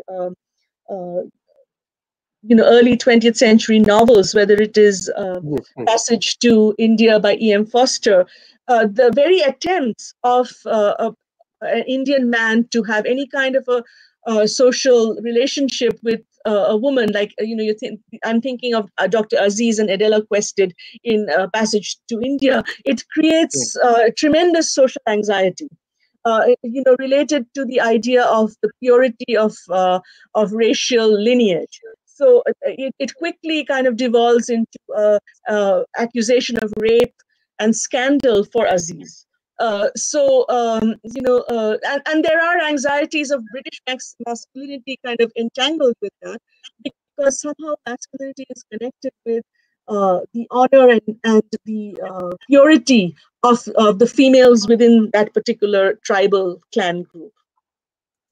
Okay. Thanks for your take. There is another question. So saying that with particular reference to the image of that gigantic mother pushing her children to take part in co-curricular activities, I have a question that previously extra co-curricular activities were seen as a kind of refreshment from the hectic classroom schedules, but now that too has been transformed into a scheduled task. So is it something that Sharnath Banerjee is harping? And in this post-colonial masculinity, are women losing their feminine sensibility and trying to be more manly? What is your take on it? Oh, this is an interesting question. Yes, I definitely think that the idea of leisure and co-curricular activities as being something which at least gives a sense of freedom or release from the routinized tasks of the school has been completely transformed, and that is not true just for India. I think it is true in a globalized sense. In the United States, where I am part of the diasporic Indian American community, there is overemphasis on all these scheduled activities that children are participating in one after the other. They're often overscheduled. And it's not just limited to the immigrant community. It is true for all ethnic groups, but it is certainly a phenomenon of middle and upper middle class groups more, because they have more expectations, and it is all geared towards college applications, because it is not enough just to prove your academic work, so to speak. You have to also prove yourself as a kind of an all-rounder. I don't know to what extent that applies to admissions in Indian colleges. You'll be able to tell me more. As of now, it seems to me from a distance that it's still concentrated on these top scores, that all these very cutthroat examinations, which are also highlighted in Harappa files, not so much extracurricular activities, at least not to the extent of getting admission in college. But in the US, these co-curricular activities are important and required almost as much as the scores in ACT or SAT exams to secure admission in a good college. So definitely, it is there is no longer the binary, the divide between leisure and work for students. Everything is towards everything has become commodified. Leisure has become commodified, and leisure too has to result in an end product, whether it is a certificate in karate, or whether it is a musical competition that you win. Everything is geared towards resume building. And in India, he hasn't really highlighted why this has become so critical, but it may be because of social expectations, that that you're not simply confined to books. You also, and it's also perhaps connected to the idea of masculinity, that you need a sense of physical empowerment, and therefore an emphasis in martial arts or other sports, which will not just be an improvement of your scholarly credentials, but also your physical body. Okay, thanks for your take. Now it's purely my observation, and as I have gone through Sharnath Banerjee's corridor, but I think that there is some kind of tepid masculinity is there. It's a kind of he's depicting some kind of postmodern life where the masculinity, it is unaggressive, at the same time self-reliant and the progressive, and at the same time he watered down so many characters in a very uneasy way in the changing world. So they do believe that there is a kind of tepid masculinity that he has tried to convey through his first text corridor? I like your term tepid masculinity. Yes, and I think it is connected to one of the slides that I was trying to show of anxious masculinity with reference to digital data. It's like there is he is in a limbo. He is waiting for Yes. the chance to prove himself, because he is waiting perhaps for, in corridor especially, he was waiting for H1 visa, or some opportunity to prove himself. And other characters too that come and go seem to be a little bit lacking opportunities to prove their capabilities. And it is anxiety about employment in a world of global capitalism with its fluctuations, where traditional kind of routines of middle class life have been disrupted. There is no sense of secure job that will be yours forever. Everything is subject to change, subject to the ups and downs of the market, and that affects, and to a large extent, masculinity. Or these male characters have been conditioned to thinking that their worth or their manliness is tied to their ability to uh, uh, be breadwinners, or earn money for their families. And that itself is not a sure shot thing anymore in this changing economy and environment, and that leads to this sense of anxiety, a sense that especially true right now with this coronavirus pandemic, and the huge economic impacts that it has had everywhere.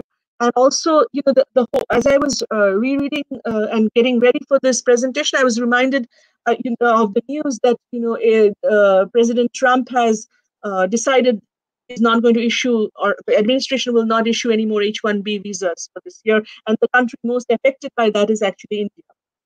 So Digital Datta's anxiety and his, this tepid masculinity is not something that was a phenomenon of the early 2000s. It's still very much current. There are many other characters like him who are still living through these situations. I'm also telling all the participants that I have just shared the link of your paper, that mapping post-colonial masculinity in Sharnath Banerjee's The Barn Owls Owners papers, that has been published by South Asian Review, and I have shared the link in the chat box also, so that the participants or the listeners can go through the paper. It's a wonderful paper. And second, I have another observation that regarding that post-colonial masculinities, that to some extent that I think it can help us to understand both the homosexual and at the same time the heterosexual binaries, and at the same time how these are produced and experienced not only in the first world context, but also to some kind of transnational, and this kind of masculinity, I think, are produced and experienced in third world context as well. So what is your take on it? Yes, you're right. Yes, you're this is very good question, Gautam, that you are asking me about the binary of heterosexuality and homosexuality. Yes, this in Banerjee's depictions, he is firmly located masculinity within a heterosexual context. So all the romantic relationships that are depicted are very firmly heterosexual. And also not heterosexual in the sense of the monogamous bourgeois marriage, but the extramarital, the non-monogamous tropes are what he is exploring. But surely, there are many other aspects of masculinity, and this whole idea of effeminacy is connected to the idea of non-normative sexualities. And there hasn't been much. So when I began, I was trying to explore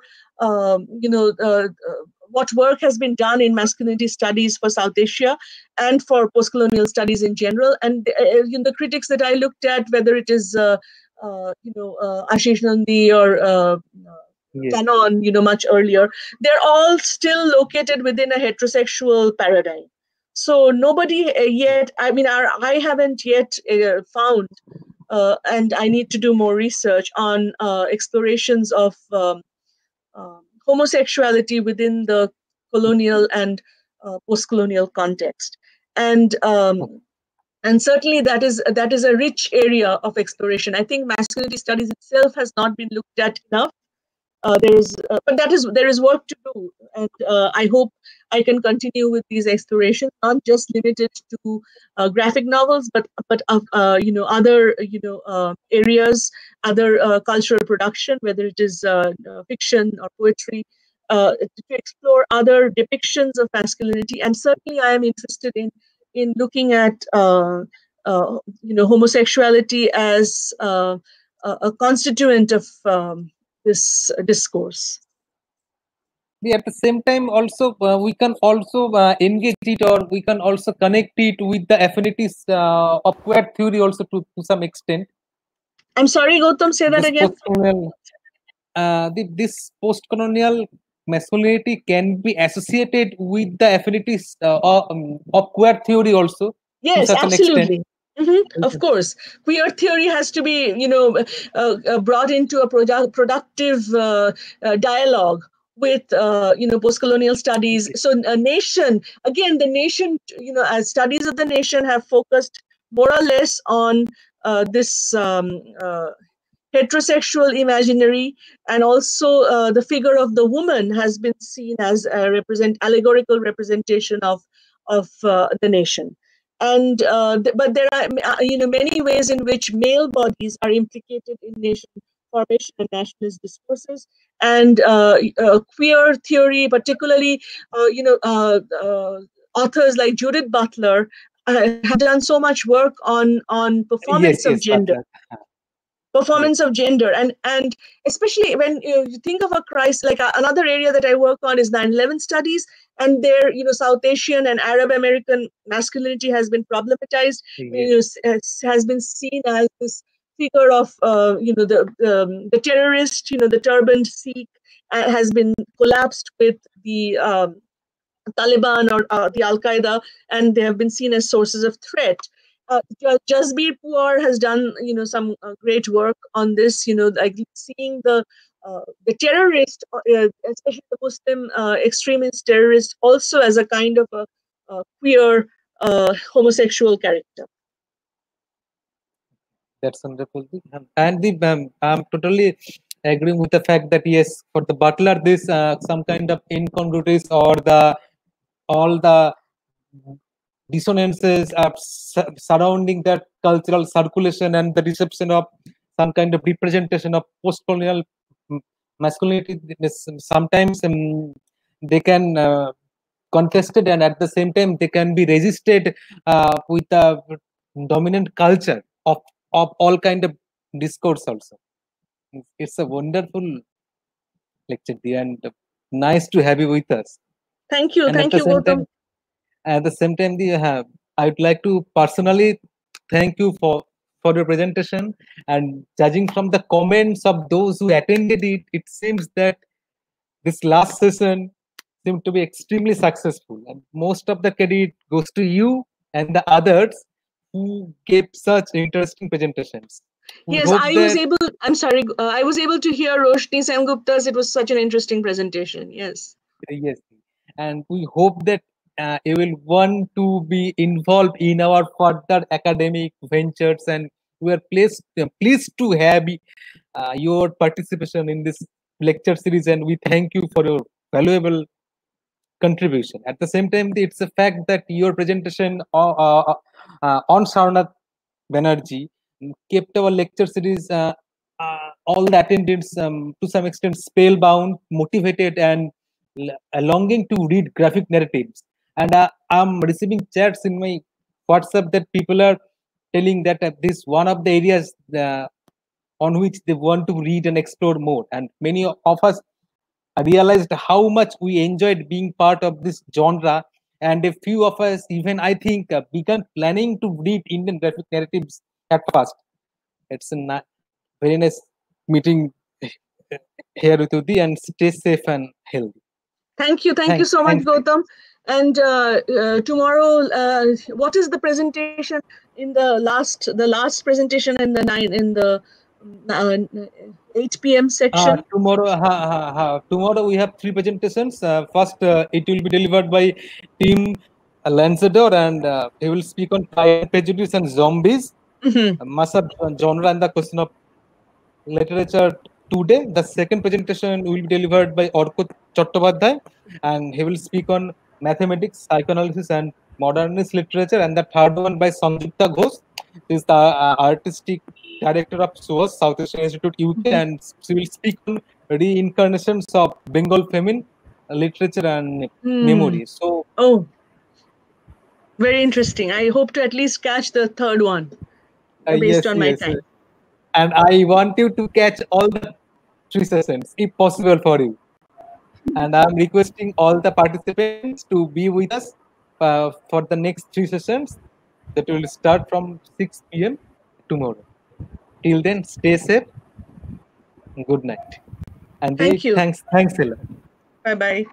Thank you, ma'am. Your session was mesmerizing. Oh, thank you. We were spellbound. Is it possible? So this is available on YouTube after this? Yes. Yes. It will be there. Yeah, okay, so I can ask people to look. And the comments are on the comments that you were referring to. Are they on YouTube or have they sent you on WhatsApp? They are on YouTube. Many of them are on YouTube. Okay. Many of them are YouTube. All the comments are also in the YouTube also there, and I will share the link to you, so that you can also share with it. That's okay. Thanks. Yes. Next time I will learn how to share full screen, because I don't know what it looks like at your end. You have to press F5. F5 for it. F5 for it. Okay. Yes. Okay. Yes. But was it at all visible or not at all? It was visible. No, and presentation like it doesn't need full screen also. But telling in such a way that it was visual and verbal. It seems that a graphic narrative we are going through. Okay. Thank you. Anyway, okay, F5. I should have asked you that before, but I was didn't want to mess with it while in the middle. Okay. Thank you, Srirupa and Gautam. Take care. Bye-bye. Thank you so much. Bye. Okay. Bye, all the participants. With this, we come to the end of the second day of this lecture session. We'll be hoping to see all of you tomorrow, same time. Okay. Good night till then.